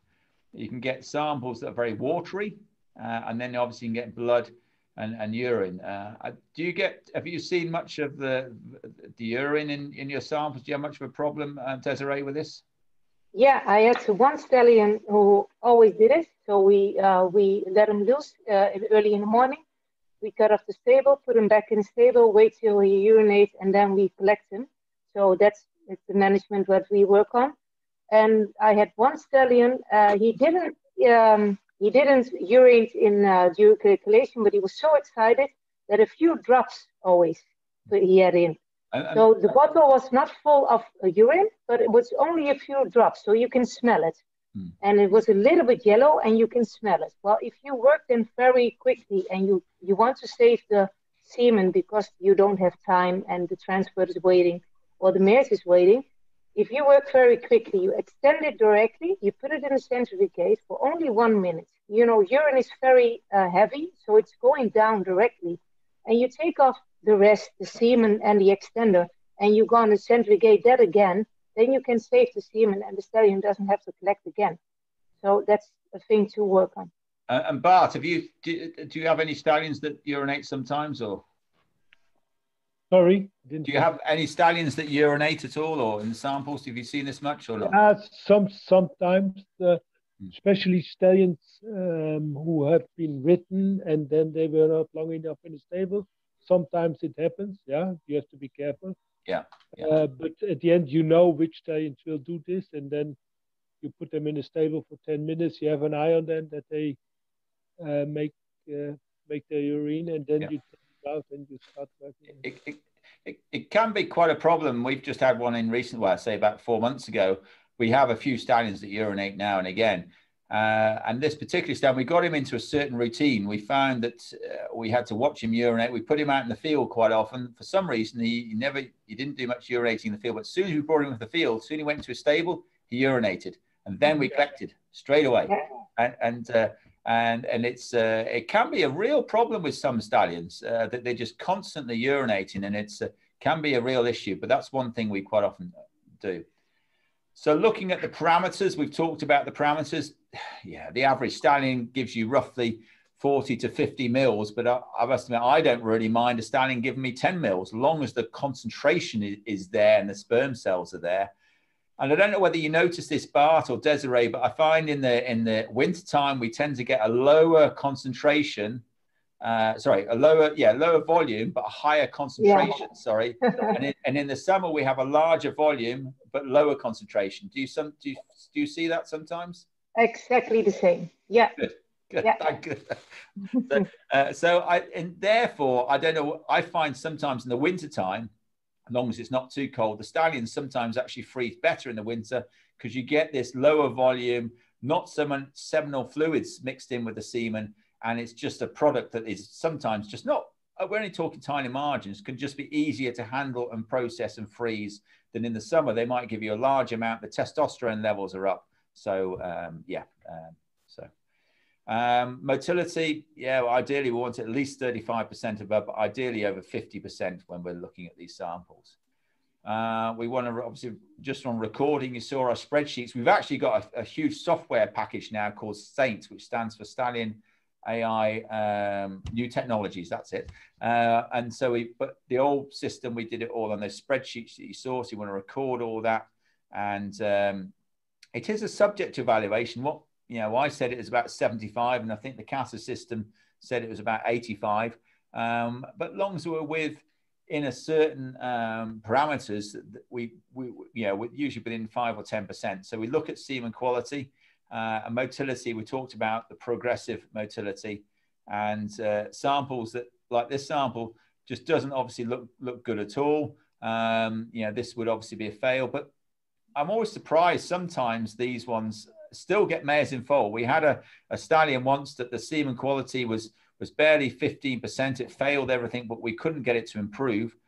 We gave it to the stallion owner at 6 straws per dose, and something happened to the stallion, so then he had to just use the straws. Nearly every mare went in foal. In the end, he used 2 straws with motility at 15%. And they still got involved, which always amazed me. So there's always going to be that odd stallion that's going to be like that. And then you get the ones that sometimes look like this. Now, I don't know whether you've seen these, Bart or Desiree, where you think, wow, these look amazing. But for some reason, they get nothing in foal. Mm-hmm.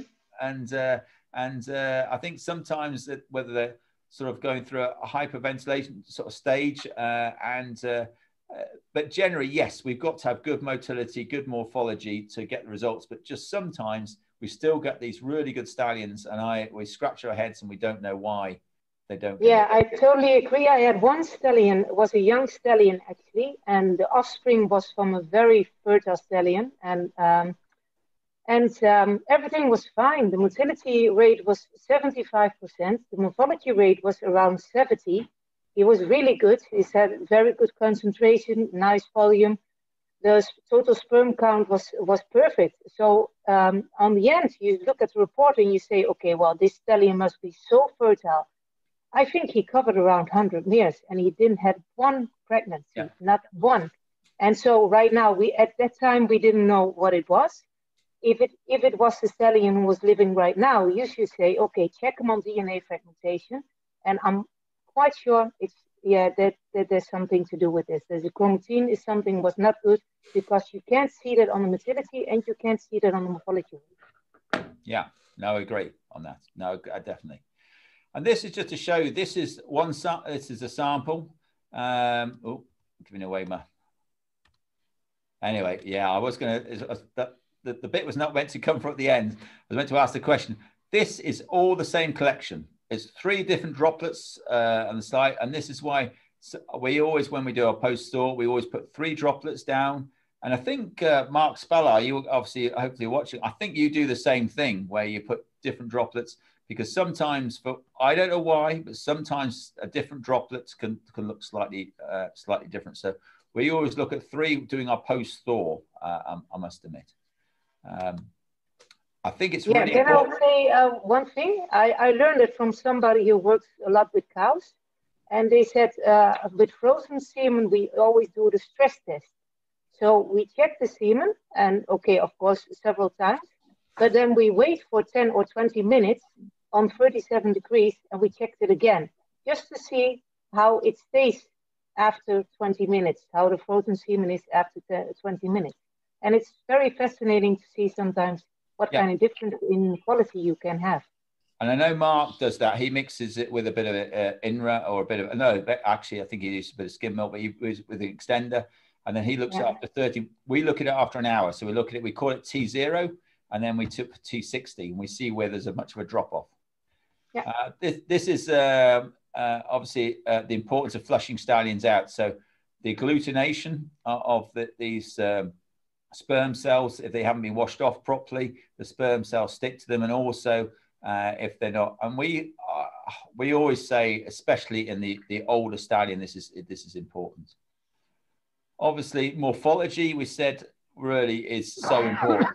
You can have the best semen in the world, but if the morphology is no good, it's not going to get anything in fold. So in other words, it could have the best motility, but if the morphology is not good, and this is where we all think, you know, morphology really is king. That's going to tell you whether that mare is going to really get in fold with that semen or not. And we look at the good sperm cells and ones with they've got a live, but they've got a bent tail, or if they're morphologically okay, we look at 100 of these and then go back and look at another 100 of the live ones, and that can tell us morphologically how good they are.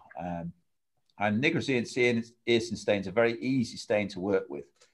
So we look at normal sperm cells, proximal droplets. I think sometimes the proximal droplets, different conferences, different people say different things, whether these should be classed as abnormal or normal. And the droplets are normally just behind the head or the mid piece. But we do usually count these as abnormal proximal droplets. And sometimes it begins a sign of an overworked stallion that's been overworked too much. And distal droplets are just behind the mid piece. And we actually count these as normal in the stallions. So we're doing morphology. We can actually look at these and differentiate between the two. Ones with bent tails, and as Desiree was alluding to earlier, the stress sometimes of the sperms being put under stress, it can cause these swellings, and this is what can make the sperm cells go round and round in circles. So cold shock or heat shock even, or the way it's been handled, or water contamination can cause this. It's not always, but can cause it. So this is how the sperm cells journey of life, you could say, and depending on where it is, you can actually see whether if there's any sort of if you get premature germ cells which sort of look like just round blobs, that can be, not always, come back to testicular dysfunction. If you get a lot of detached heads, sometimes this can be a blocked and pulley, and then other trauma, especially like inflammation and so on, can actually cause a lot of issues with the semen side. Sort of an abnormal mid-piece can reduce longevity as well. So you can learn an awful lot by just looking at that sperm cell, seeing the abnormality, and then it's like a forensic scientist. You can sort of say, well, actually, that's most probably because it's been overworked. That's most probably because could have a fever a while ago. That could be because it's too stressed out, or it's had some contamination. So you can just look at a sample and it can give you a bit of an idea what is wrong with that stallion sometimes. There are lots of other abnormalities which could be genetic. So we know in some of the rare breeds, inbreeding can cause issue with semen. The testicles on some of these big heavy horses should be really, really big, and actually they're very small. And this can be the inbreeding issues associated, and this can be down to the genetic links for these stallions causing the issues with the subfertile stallion. So ideally, we say before, we really want a minimum, ideally, of 50% morphologically normal sperm cells. So what is normal? And there's always ones that are going to trip you up. So you can see here, this stallion here has 29% normal sperm cells. I don't know whether it shows it on here, but and this has 71%, but both these have very similar pregnancy results. So you can see here, it's got a lot of proximal droplets. So obviously the proximal droplets on this particular stallion did not affect its semen quality and getting those mares in foal. So yes, morphology is a big key, but there's still a lot of the unknown that we don't know about. This is a project that Jane Morale did, and just shows here actually how it does work. So you got the motility here of 57%, but this one here, the motility is 73%, but actually the morphology on this one is only 31%, normal, and you can see the pregnancy results really do match the morphologically abnormal sperm cell. So again, it's going back to what Desiree and Bart was saying. Morphology plays such a big part in knowing how good that semen is going to work or not work. The other things that we use here, we use live dead, we use fluorescence, prepared iodide, and we can actually look at the live dead. So it gives us, instead of looking where it's taken up the stain, we can very easily look at the ones that are glowing green mean they're alive, and the ones that are red are dead. So it's a very easy way for us to distinguish what is live and dead, and we can look at other things as well. So advanced semen technologies, there's lots of assays out there. These were all on there, but I've taken them all. They take all night to go through. But there's so many different things and assays that we can look at sperm morphology to try and ascertain how good or bad it is. But what the true test is, I don't know whether you both agree is, but the true test on fertility is the mare at the end of the day. That's the one key component of this. So what is the optimal sperm dose? How much should we be putting into these mares? And in order to realize this true stallion's breeding potential, obviously we've got to really understand and to ascertain the number of mares he can breed naturally, cover or artificial in each season. So we want to know how much he's giving us, what the semen quality is like, and what the optimal sperm dose is for that stallion. As we all know, it only takes one sperm cell to get a mare in foal. But we do need a certain amount of these sperm cells to making sure that he's going to ascertain or get good fertility at the end of the day. Is there any questions coming up? Or yeah, I'm just sending a. Oh, you're busy. So when I looked into this, we looked into about 6 different EU centres, and it was quite interesting. I did this project quite a few years ago, and we looked at, they look after about 350 different stallions, and there was quite a difference between what the different centres put in as a fresh semen dose. So the World Breeding Federation recommends a minimum of 300 million progressively motile sperm for a fresh semen dose. And it varied massively at these EU centres, everything from 150 million to 500 million progressively motile sperms. But the minimum quality was 35%. So, but the sort of industry standard is saying that really, if you are trying to find a benchmark, really you want to be putting in a minimum of 300 million sperm cells. That's the World Breeding Federation. How do you to set a guideline on this, Bart? Because obviously you will know that some stallions you can get away with maybe 100 million, and some you need obviously a bit more. So you know your stallions well, so I suppose you send out what you know works. Is that right? Yeah, we make a few things. First, we look who get the semen. Is it the mare who is in my stable? Then we do only with 100 million. Is it the customer who is come, picks up, go home and do the insemination? Then it's okay to give them 200 or 300. But if we know we ship overnight, we give 500 or 600. And then it depends on the stallion. Is he super good and something about 70, 80%? Okay, we can leave with 500 to 600. If we know his morphology and his pregnancy rate or fertility is not that good, we go up to 700, 800, 900 million to send away overnight. So therefore we make, thank Mr. Samper, you know him. Yeah. Make now a list of all our stallions and with the morphology, and we know exactly what we have in the beginning of the year. And if there are some stallions who go out of this, so that seems that they make no pregnancy or bad rates or something like this, we make morphology again, and then we can see, okay, this happens with the stallion or this, and then we can change the dose how we need. So there are a few things we have to think about. But yeah, I think most of the time it's not only the dose of the semen. I think it's also very, very important. And there, all the vets have to work really exactly to see with the breeders if the mares are really clean and finishing, or also on the right time.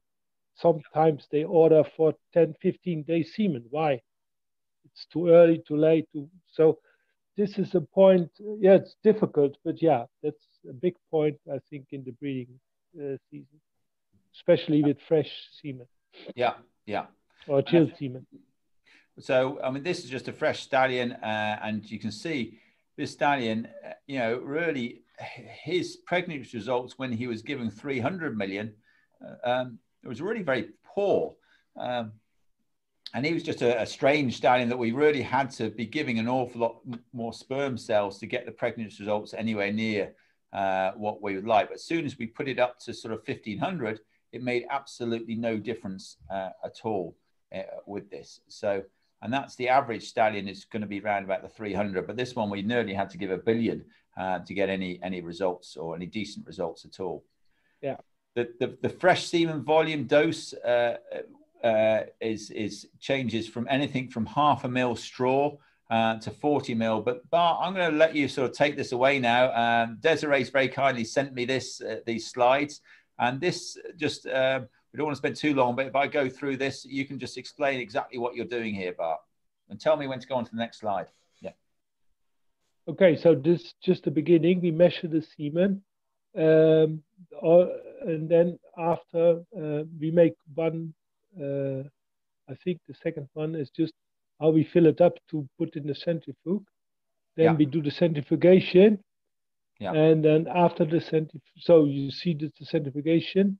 And then after the centrifugation, we take, I don't know what she did all the time, but okay.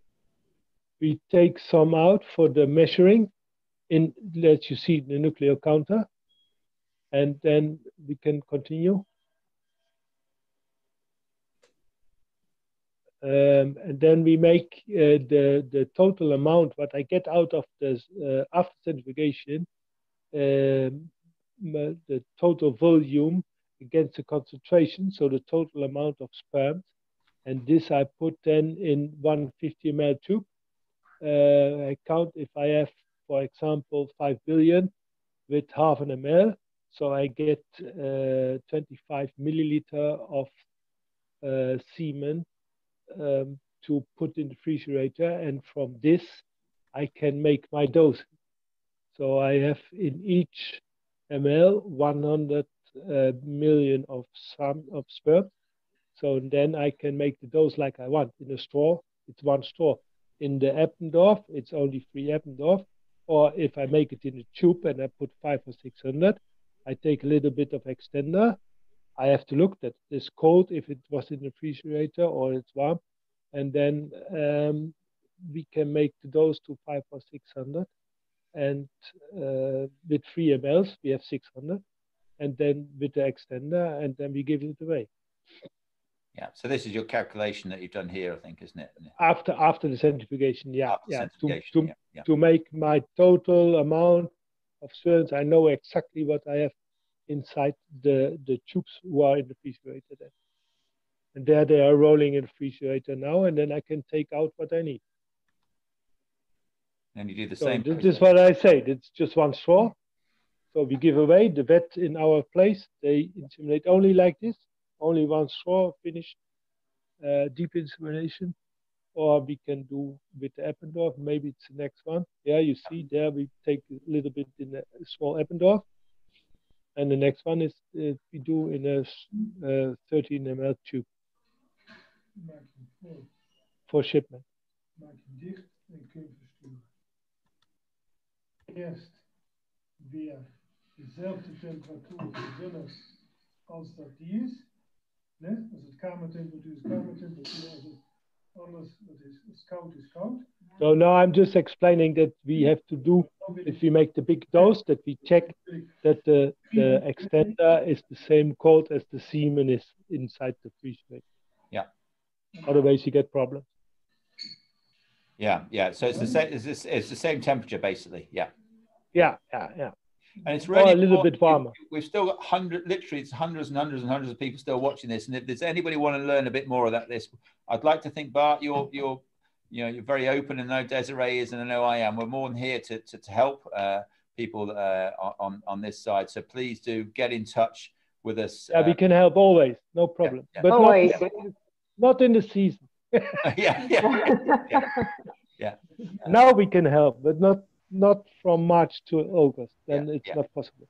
So these are the 3 different samples that you can use: either the big tubes, the medium tubes, the little tubes, or the straws. Yeah.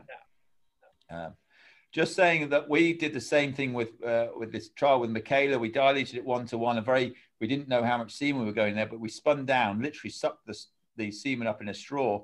And these mares with these tight cervixes, we got some very, very dense semen.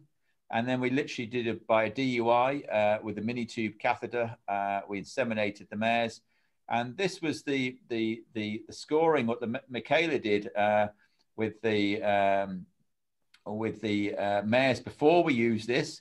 These were the age of the mares. This was what the cervix was like, and this was the amount of fluid that was measured on the scanner, and all the lavages and everything they had to be done with a conventional. I think it must be about 20 mils that was put into these mares. This was on I think it's 2 or 3 estrus cycles later when we couldn't get them for the same mares.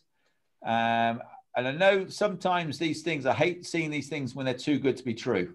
But every single one of these mares got involved with a single straw, as opposed they could not. And the fluid was very, very minimal.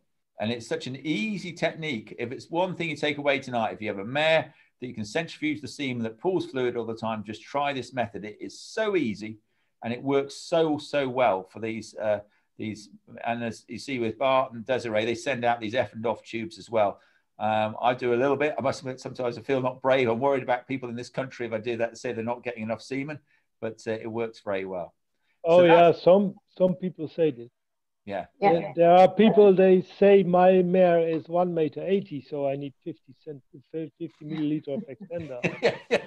Yeah, what will you say to this? But that's what I say. Yeah. We have to work together with the vet, that they are sure that the mares are really good on the right time, as clean as possible, everything fine. And then if we get good semen, then the pregnancy should work very easy, normally. And one thing I was going to say is still a lot of people, one thing I want to ask, please send your emails to us and tell us what else you want to listen to, anything on the breeding side. We're more than happy to put more of these webinars on, but we'd love to hear your feedback. We really love to hear your feedback. Sorry, Faye. Just whilst we're on the topic of Effendorf tubes, Sarah asked the question, are you worried about the concentration in shipping Effendorf tubes overnight? Will the sperm have enough energy to survive? Did you get any of that, Bart? It's about... No, I did. But again? The message was, it's from Sarah. She was saying, and I know what she means, is because normally we dilute the semen about 100 million per mil. With your Effendorf tubes, you're concentrating the sperm cells. She says, is there still enough energy left in those sperm cells because they're not diluted out as much as they would be normally? Are they still okay? Yeah, they're still super. That's why we make the test. I sent, for example, in our farm in Lewitz, we sent overnight, and they only do this, and we have 1,600 male pregnant. So I was. So it works. Oh, it's very easy. It's not just 2 mares that you've done this on, Bart, and find it works. No. So that's really, really good. That's what I say. You cannot send by straw, but in the Eppendorf, it works really, really fine. I don't think there's many people in the world that can sort of say, well, we did 1,200 mares with this method and it worked well. So I think that's a pretty good advocate that says it works. So Sarah, it obviously works well. Coming on to the chilled semen dose, again, the World Breeding Federation of Sports, they recommend a minimum of 600 million sperm cells to be sent out. And the way they thought of this is that if half of it die off, you still got that 300 million at time of inseminations. I know in this country, when we do a lot of the courses, we usually recommend 500 million at point of insemination and 1 billion when we're sending it out, just to sort of be on the safe side. But the World Breeding Federation and the data that we collect from EU centres was everything from 300 million up to 1 billion sperm cells that were sent out for chilled semen. Again, with that minimum quality at point of insemination, really wants to be a minimum of 35%. And again, you see these stallions here. You know, this one particular stallion, same one, needed to be sending out an awful lot more to get the results. We had to actually do 1.5 billion, and then some, as you'll see later, we could easily get away with maybe 300 million, but it comes down to the specifics of the stallion. The chilled semen dose varies. And again, this is the Effendorf tube that Bart was talking about here. He sends out, a lot of European studs send out these 10 mils. You still send them out like this, Bart, as well, don't you? Yeah, 13 ml is it. 13 ml. We send out because the vets who are outside on inseminate on the farms, they don't have a place. They just inseminate the stallions, the mares in the stable. So there, it's too dangerous to do with the small tubes because they have to put the mares in a stand and not just in the stable. So therefore, we send the normal dose. Yeah. But if they want to, they can have the small doses. But that I want to say, not each stallion. So, for example, if you have a stallion with 35 or 40%, maybe therefore you have to give a little bit more and not only one Eppendorf. But the normal stallions who are 50, 60% and more, it's no problem at all. Yeah. Well, I see we're pressing on for time, but I must admit we've still got hundreds and hundreds of people watching, so I think we'll keep pushing on. Frozen semen, the optimal sperm dose, the World Breeding Federation recommend a minimum of 250 million progressively motile sperm cells. And again, data from the EU centres is anything from 150 million to 300 million. So it does vary from centre to centre. And some people have a minimum standard of 30%, some 35%, but it's generally around the 30% mark. And again, with this one stallion, as you can see here, he needed to hit the sort of 350 before he would get anywhere. And this other stallion, you know, he could be down to 200. And even at a 50 million sperm cell, he was still getting a strike rate per cycle of 57%. So you can see there's such a stallion variance, but generally, yes, you need that 250. And you can see 250, when he went up to 250, there's very little difference between his conception rates. It's only 2%. And actually, he only did a few mares that they gave him a bit more. And actually, it was just because they only did a small amount, they dropped. But so this particular stallion, he was best at around about the 200 million mark, progressively motile sperm. So the story I'm trying to get across today, really, there's no perfect solution, but I do think you need to set the standards and work to a standard. And those standards are set out there to have those minimum amounts. And I always think you have to start with those minimum amounts of those optimal sperm doses. And only when you get that pregnancy data can you change it. If you try and say, I've heard it so many times, people said, oh, I've got 8 straws. We don't need 8 straws. Let's put 2 in. But do they know how good that stallion's fertility is? And it's really important to see that. So the doses can come in all different formats. Sorry, you're going to FA. Frozen semen can come in macro tubes. We used to do these glass hollow tubes, that was years ago. So some people use these tubes here and other macro tubes, and obviously 1/2 mil straws. A dose of semen. Now, this is always a bit of a contentious issue. How many straws should we be AIing your mare with your frozen semen? Now, it can be anything between 1 and 10. And Mark, we must get you on here, Mark, from France at some point. Yeah. But I know in France, I think you pretty much do most of your stallions at 8 straws per insemination. But it changes. Oh, Mark, unfortunately, stallion owners this. Oh, right. Yes. So Mark is adding, is talking to us on the Snapchat here, but and different people do it different ways. We've on our printing system, we actually print what the concentration of that said stallion is on a straw, so people know exactly how much should be in that straw. But for instance, with Big Star's a great example. We used to freeze everything at his at 6 straws, but we actually find that 1 straw works as well as just as well as 6 straws. So straws per dose. How do you work out your straws per dose, Bart, when you're doing it? Do you always have a standard amount, or do you look at the quality of the semen first and say, well, this one's going to be 3 straws and that one's going to be 6 straws? Yeah, I try to do with 4 straws now. Before we tried with 3, but I go back to 4. And after freezing or after thawing, I measure what's exactly inside. I make the motility, I make the viability, and then the middle of this 2 should be 35. And then I try to give away round about 300 million of sperm cells in 1 dose, of progressive sperm cells in 1 dose. So that should be, if my calculation was good and the work was fine, it should be 4 straws for each stallion. Sometimes it's 5, sometimes it's 3, but normally it should be 4 now. Yeah. And Desiree? Yeah, it depends a little bit on the stallion, of course, and it depends also a little bit of the feasibility from the stallion. If the stallion is very good and you can freeze him very well, I can put more cells in it in 1 straw, and you can use less. But if a stallion is not so good with freezing, I prefer to put less cells in 1 straw and use a little bit more straw. Yeah. So it depends a little bit on the stallion how I'm going to work. Yeah. We're just doing a master's project at the moment. One of our lab technicians here is doing it, and they're doing it at 5 million, 10 million, 100 million, 200 million, 300 million. They're going all that to 500 million because we're looking at ICSI straws as well, obviously, and just seeing which we find is the best concentration because there is some different schools of thought out there.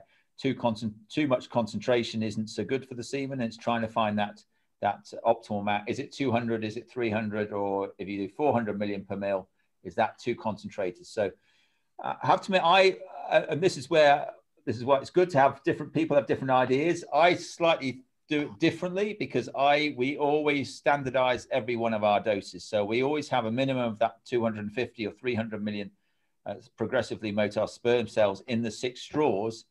And when we get the pregnant, because I've seen some pregnancy data, even on those can be very poor and some of them can be very good.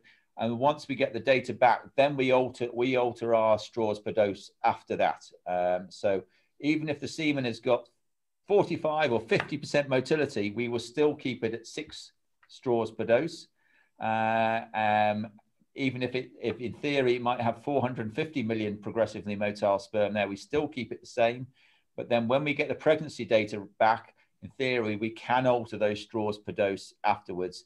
But that's to say, everyone does it slightly different. I know Mark Spallar, he does it a different way again, but we've all got the same sort of common goal, those minimum standards that we have to work to. Yeah. We've got one question from Keith come in saying, can a person expect acceptable pregnancy rates using 50 million progressive cells in a low dose deep horn insemination?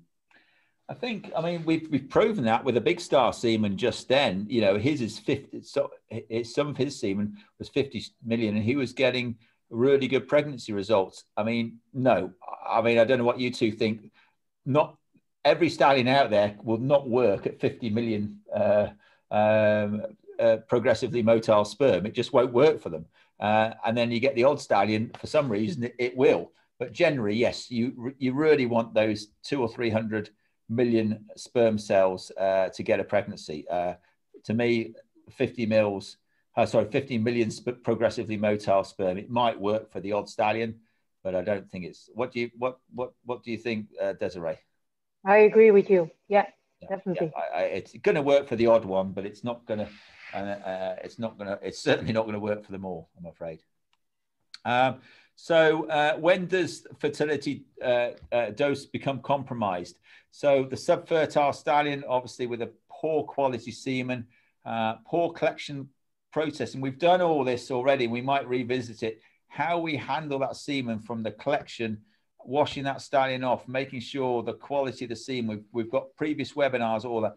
Every single little bit that you do when you're processing that semen can make a big difference to whether it's going to work or whether it's not going to work. And I think that's the attention to detail when freezing semen, I can't tell it, is so important, so important. And it doesn't start from the laboratory, it starts from the breeding shed. So again, you can see the webinars and Bart's been on quite a few of these. We've gone through all how we freeze the semen, how we collect and everything else. So incorrect shipping or storage can compromise it. Poor handling of thawing the insemination dose. And also when doses are split, quite often we freeze at 6 straws, but somebody might say, oh, I'm going to stick it in 6 mares, and they might get nothing in foal. So I think it's really important. Bart knows exactly how well that semen works. And if it works well with 4 straws, he sends out 4 straws because it works with 4 straws. If you go and put 1 straw in, you might be lucky, but you might end up with no mares in foal. And I think that's sometimes a problem. Splitting doses cannot work. So this is a bit of a summary. This just tells you with fresh semen, really the minimum standards that we would like to see with fresh, chilled and frozen, the number of sperm cells and the progressive motility on these. We've got a few more things after this, but the only true test I really think is the ultimate test is really looking at the pregnancy results in the mare at the end of the day. And there's no point looking at 3 or 4 mares because you need a whole range of mares. Just if those 3 mares don't get in foal, the next 10 might. So you have to look at a bigger book of mares really to do this. Now, I think we've got time for maybe one of your case studies, Desiree. So I'll let you talk this one through, Desiree. We've got a few case studies because we've still got watching. Blimey, we've still got quite a few. There's not many people leaving us, so we've got hundreds of people still watching. So we might as well. Sorry, Rachel, we won't be too much longer. I promise you. We're just finishing off now. Putting off their turkey dinners in the US. Yes. Thanks, that's because of Desiree now. All the yeah. So Desiree, thank you, Bart. Yeah, dream team. People love case studies, so I think this is a case study. Yeah, you tell us about this one. Yeah, this was actually a 10-year-old stallion who come to the Stallion stud farm, and he get a colic and stayed for a longer period, stayed very weak, and he had no power, long time fever, totally exhausted, and the stallion was treated with steroids. And after a year, he came to the Stallion stud farm, and we collected him. And the concentration was, he had a very large volume, and the concentration was around 80. And the motility was 0. So the next week, we start him again, and the concentration went down. It went to 60. And then the week after that, it was 20. And the week after that, it was 0. And I started to collect this stallion for almost a year, and never underestimated history from a stallion, because I talked, was he sick? No, he was not sick. So we talked a little bit further, and but for a year ago, he was very sick, and he was treated by steroids. So what can be the problem here with this stallion? What do you think? Right. So Bart, do you want to answer this one? But he was treated by steroids. Steroids, yes. 1 year ago. 1 year ago, yeah. So and in the end, he didn't have any semen left. I collected him for almost a year, but there was nothing. You don't get anything out because the only fluid. Yeah, he stops the producing of the semen. Yes. Yeah. Because of this. So that's what you get out in the beginning was old stuff what was still inside. Yeah. But if he had this problem, he stops to produce the semen, so you cannot collect normal semen from him anymore. Yeah. Totally agree. I really want to say to all the people, please, if you have a stallion, and of course, you know that if the stallions get better, it's the most important thing, but don't treat them with steroids, because really it can affect everything. Yeah. That is so bad for the semen. Yeah. And we've got a question come in. Who's it? From Bruno. From Bruno. There's a lot of Brunos out there. From Portugal. Well, I don't know what it is. Yes. Hi, Bruno. Good to see you. His question, well, you read the question. Yeah. So what's the correlation between the morphology and nucleocounter viability? Yeah, I think it's a good one. This. Oh, it's a lot. Yeah, exactly, exactly. Yeah, exactly. It's a lot. Yeah, exactly. So, you know, I think the nuclear cell counter gives you a really good, accurate, and a snapshot straight away there and then, and can most probably tell you a lot of the problems, but it won't tell you whether it's got a bent tail. It won't tell you, you know, other morphological abnormalities. So, yeah. So exactly. You must see the viability is only that the membrane of the sperm have no defect. Yeah. But you can have a lot of good membranes, but if they have no tail, you get no pregnancy. So the morphology is important for this also. Yeah, Bruno, when are we getting our invite to Portugal as well? I feel like a good trip coming on at some point. I think it'd be a nice place to go when the coronavirus is all finished. So, have you been out to Portugal, Bart? They invite me, but they invite me just before the COVID-19 was coming. So, yeah, I'm waiting for it. Your next case, Desiree.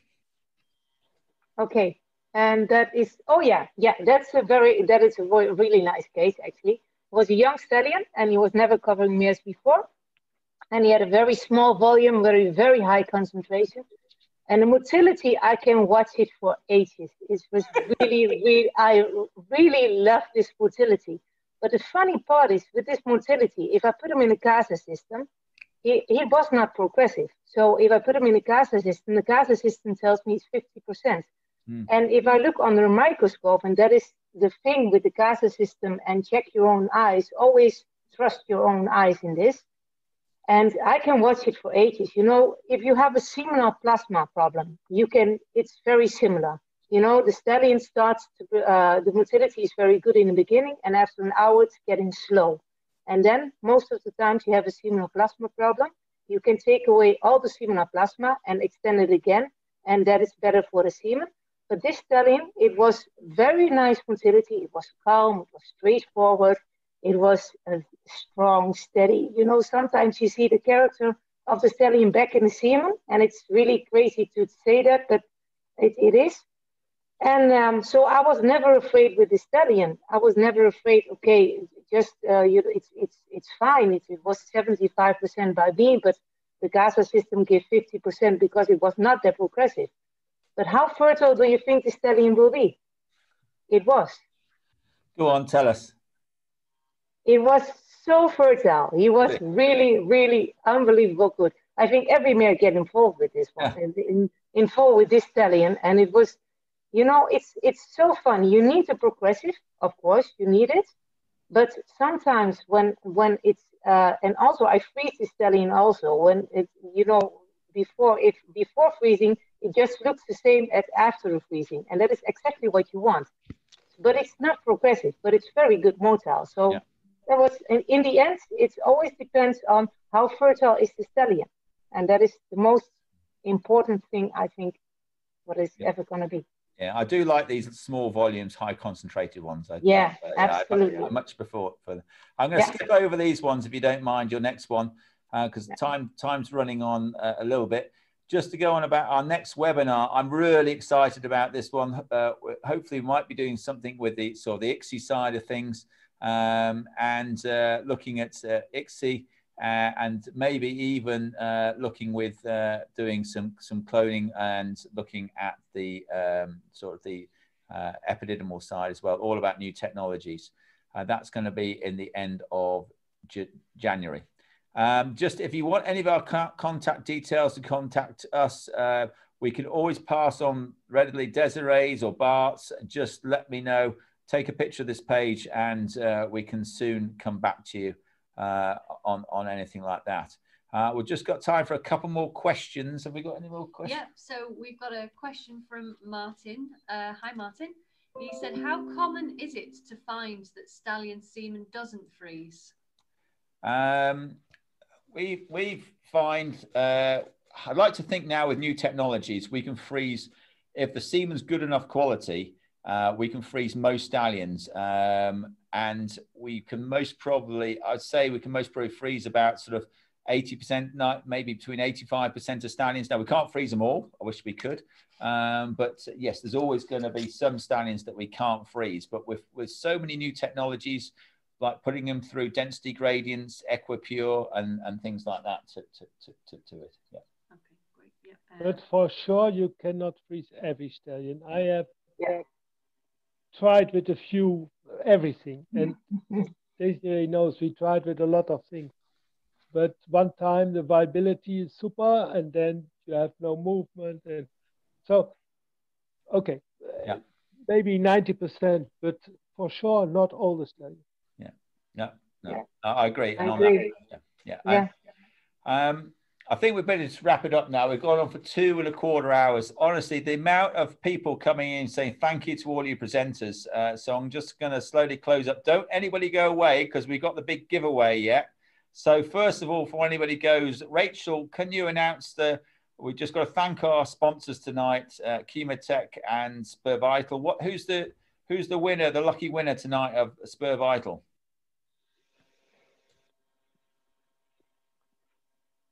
So first of all, I'm just showing here the prizes. So the prizes are a choice. You choose between the AI kit or the small box of extender, whichever one you choose. And the winner is Peter Corty. Peter, we will send you an email so that you can let us know which of these prizes is your choice. Great. Thank you for that, Rachel. Appreciate that. So, yeah, we got really great from South Africa. We just got somebody thanking us all the way from South Africa. So I think we're really hitting all parts of the world. And well, that should be a great place to go to, isn't it? South Africa. I think me, Bart, Desiree, I have to bring Faye on tour. So anybody wants to go out there, it still amazes me. Brilliant. I really appreciate these comments coming in because I don't know whether you can see them as well, Desiree. Can you and Bart? Yes, some comments I see. Yeah, it's really good to see all these. Very nice. As I say, the next webinar is all about new technologies, about sexing semen, ICSI, cloning epididymal at the end of January. Obviously, don't forget to like us on Facebook. The charity tonight is the Horse Trust, and all the money that you put for that, all the money will go to the charity. And Rachel will send an email tomorrow or the next day all about how you can get that involved. Thank you again to the sponsors, Spur Vital. Really a massive, massive thank you. We've got a lady in the room for the first time ever tonight. So Desiree, I know you were a little bit nervous about tonight because we had nearly 1,000 people sign up tonight. It was quite incredible. And we get again, you can see comment after comment after comment coming in, how people enjoyed it. There was so much to get through there.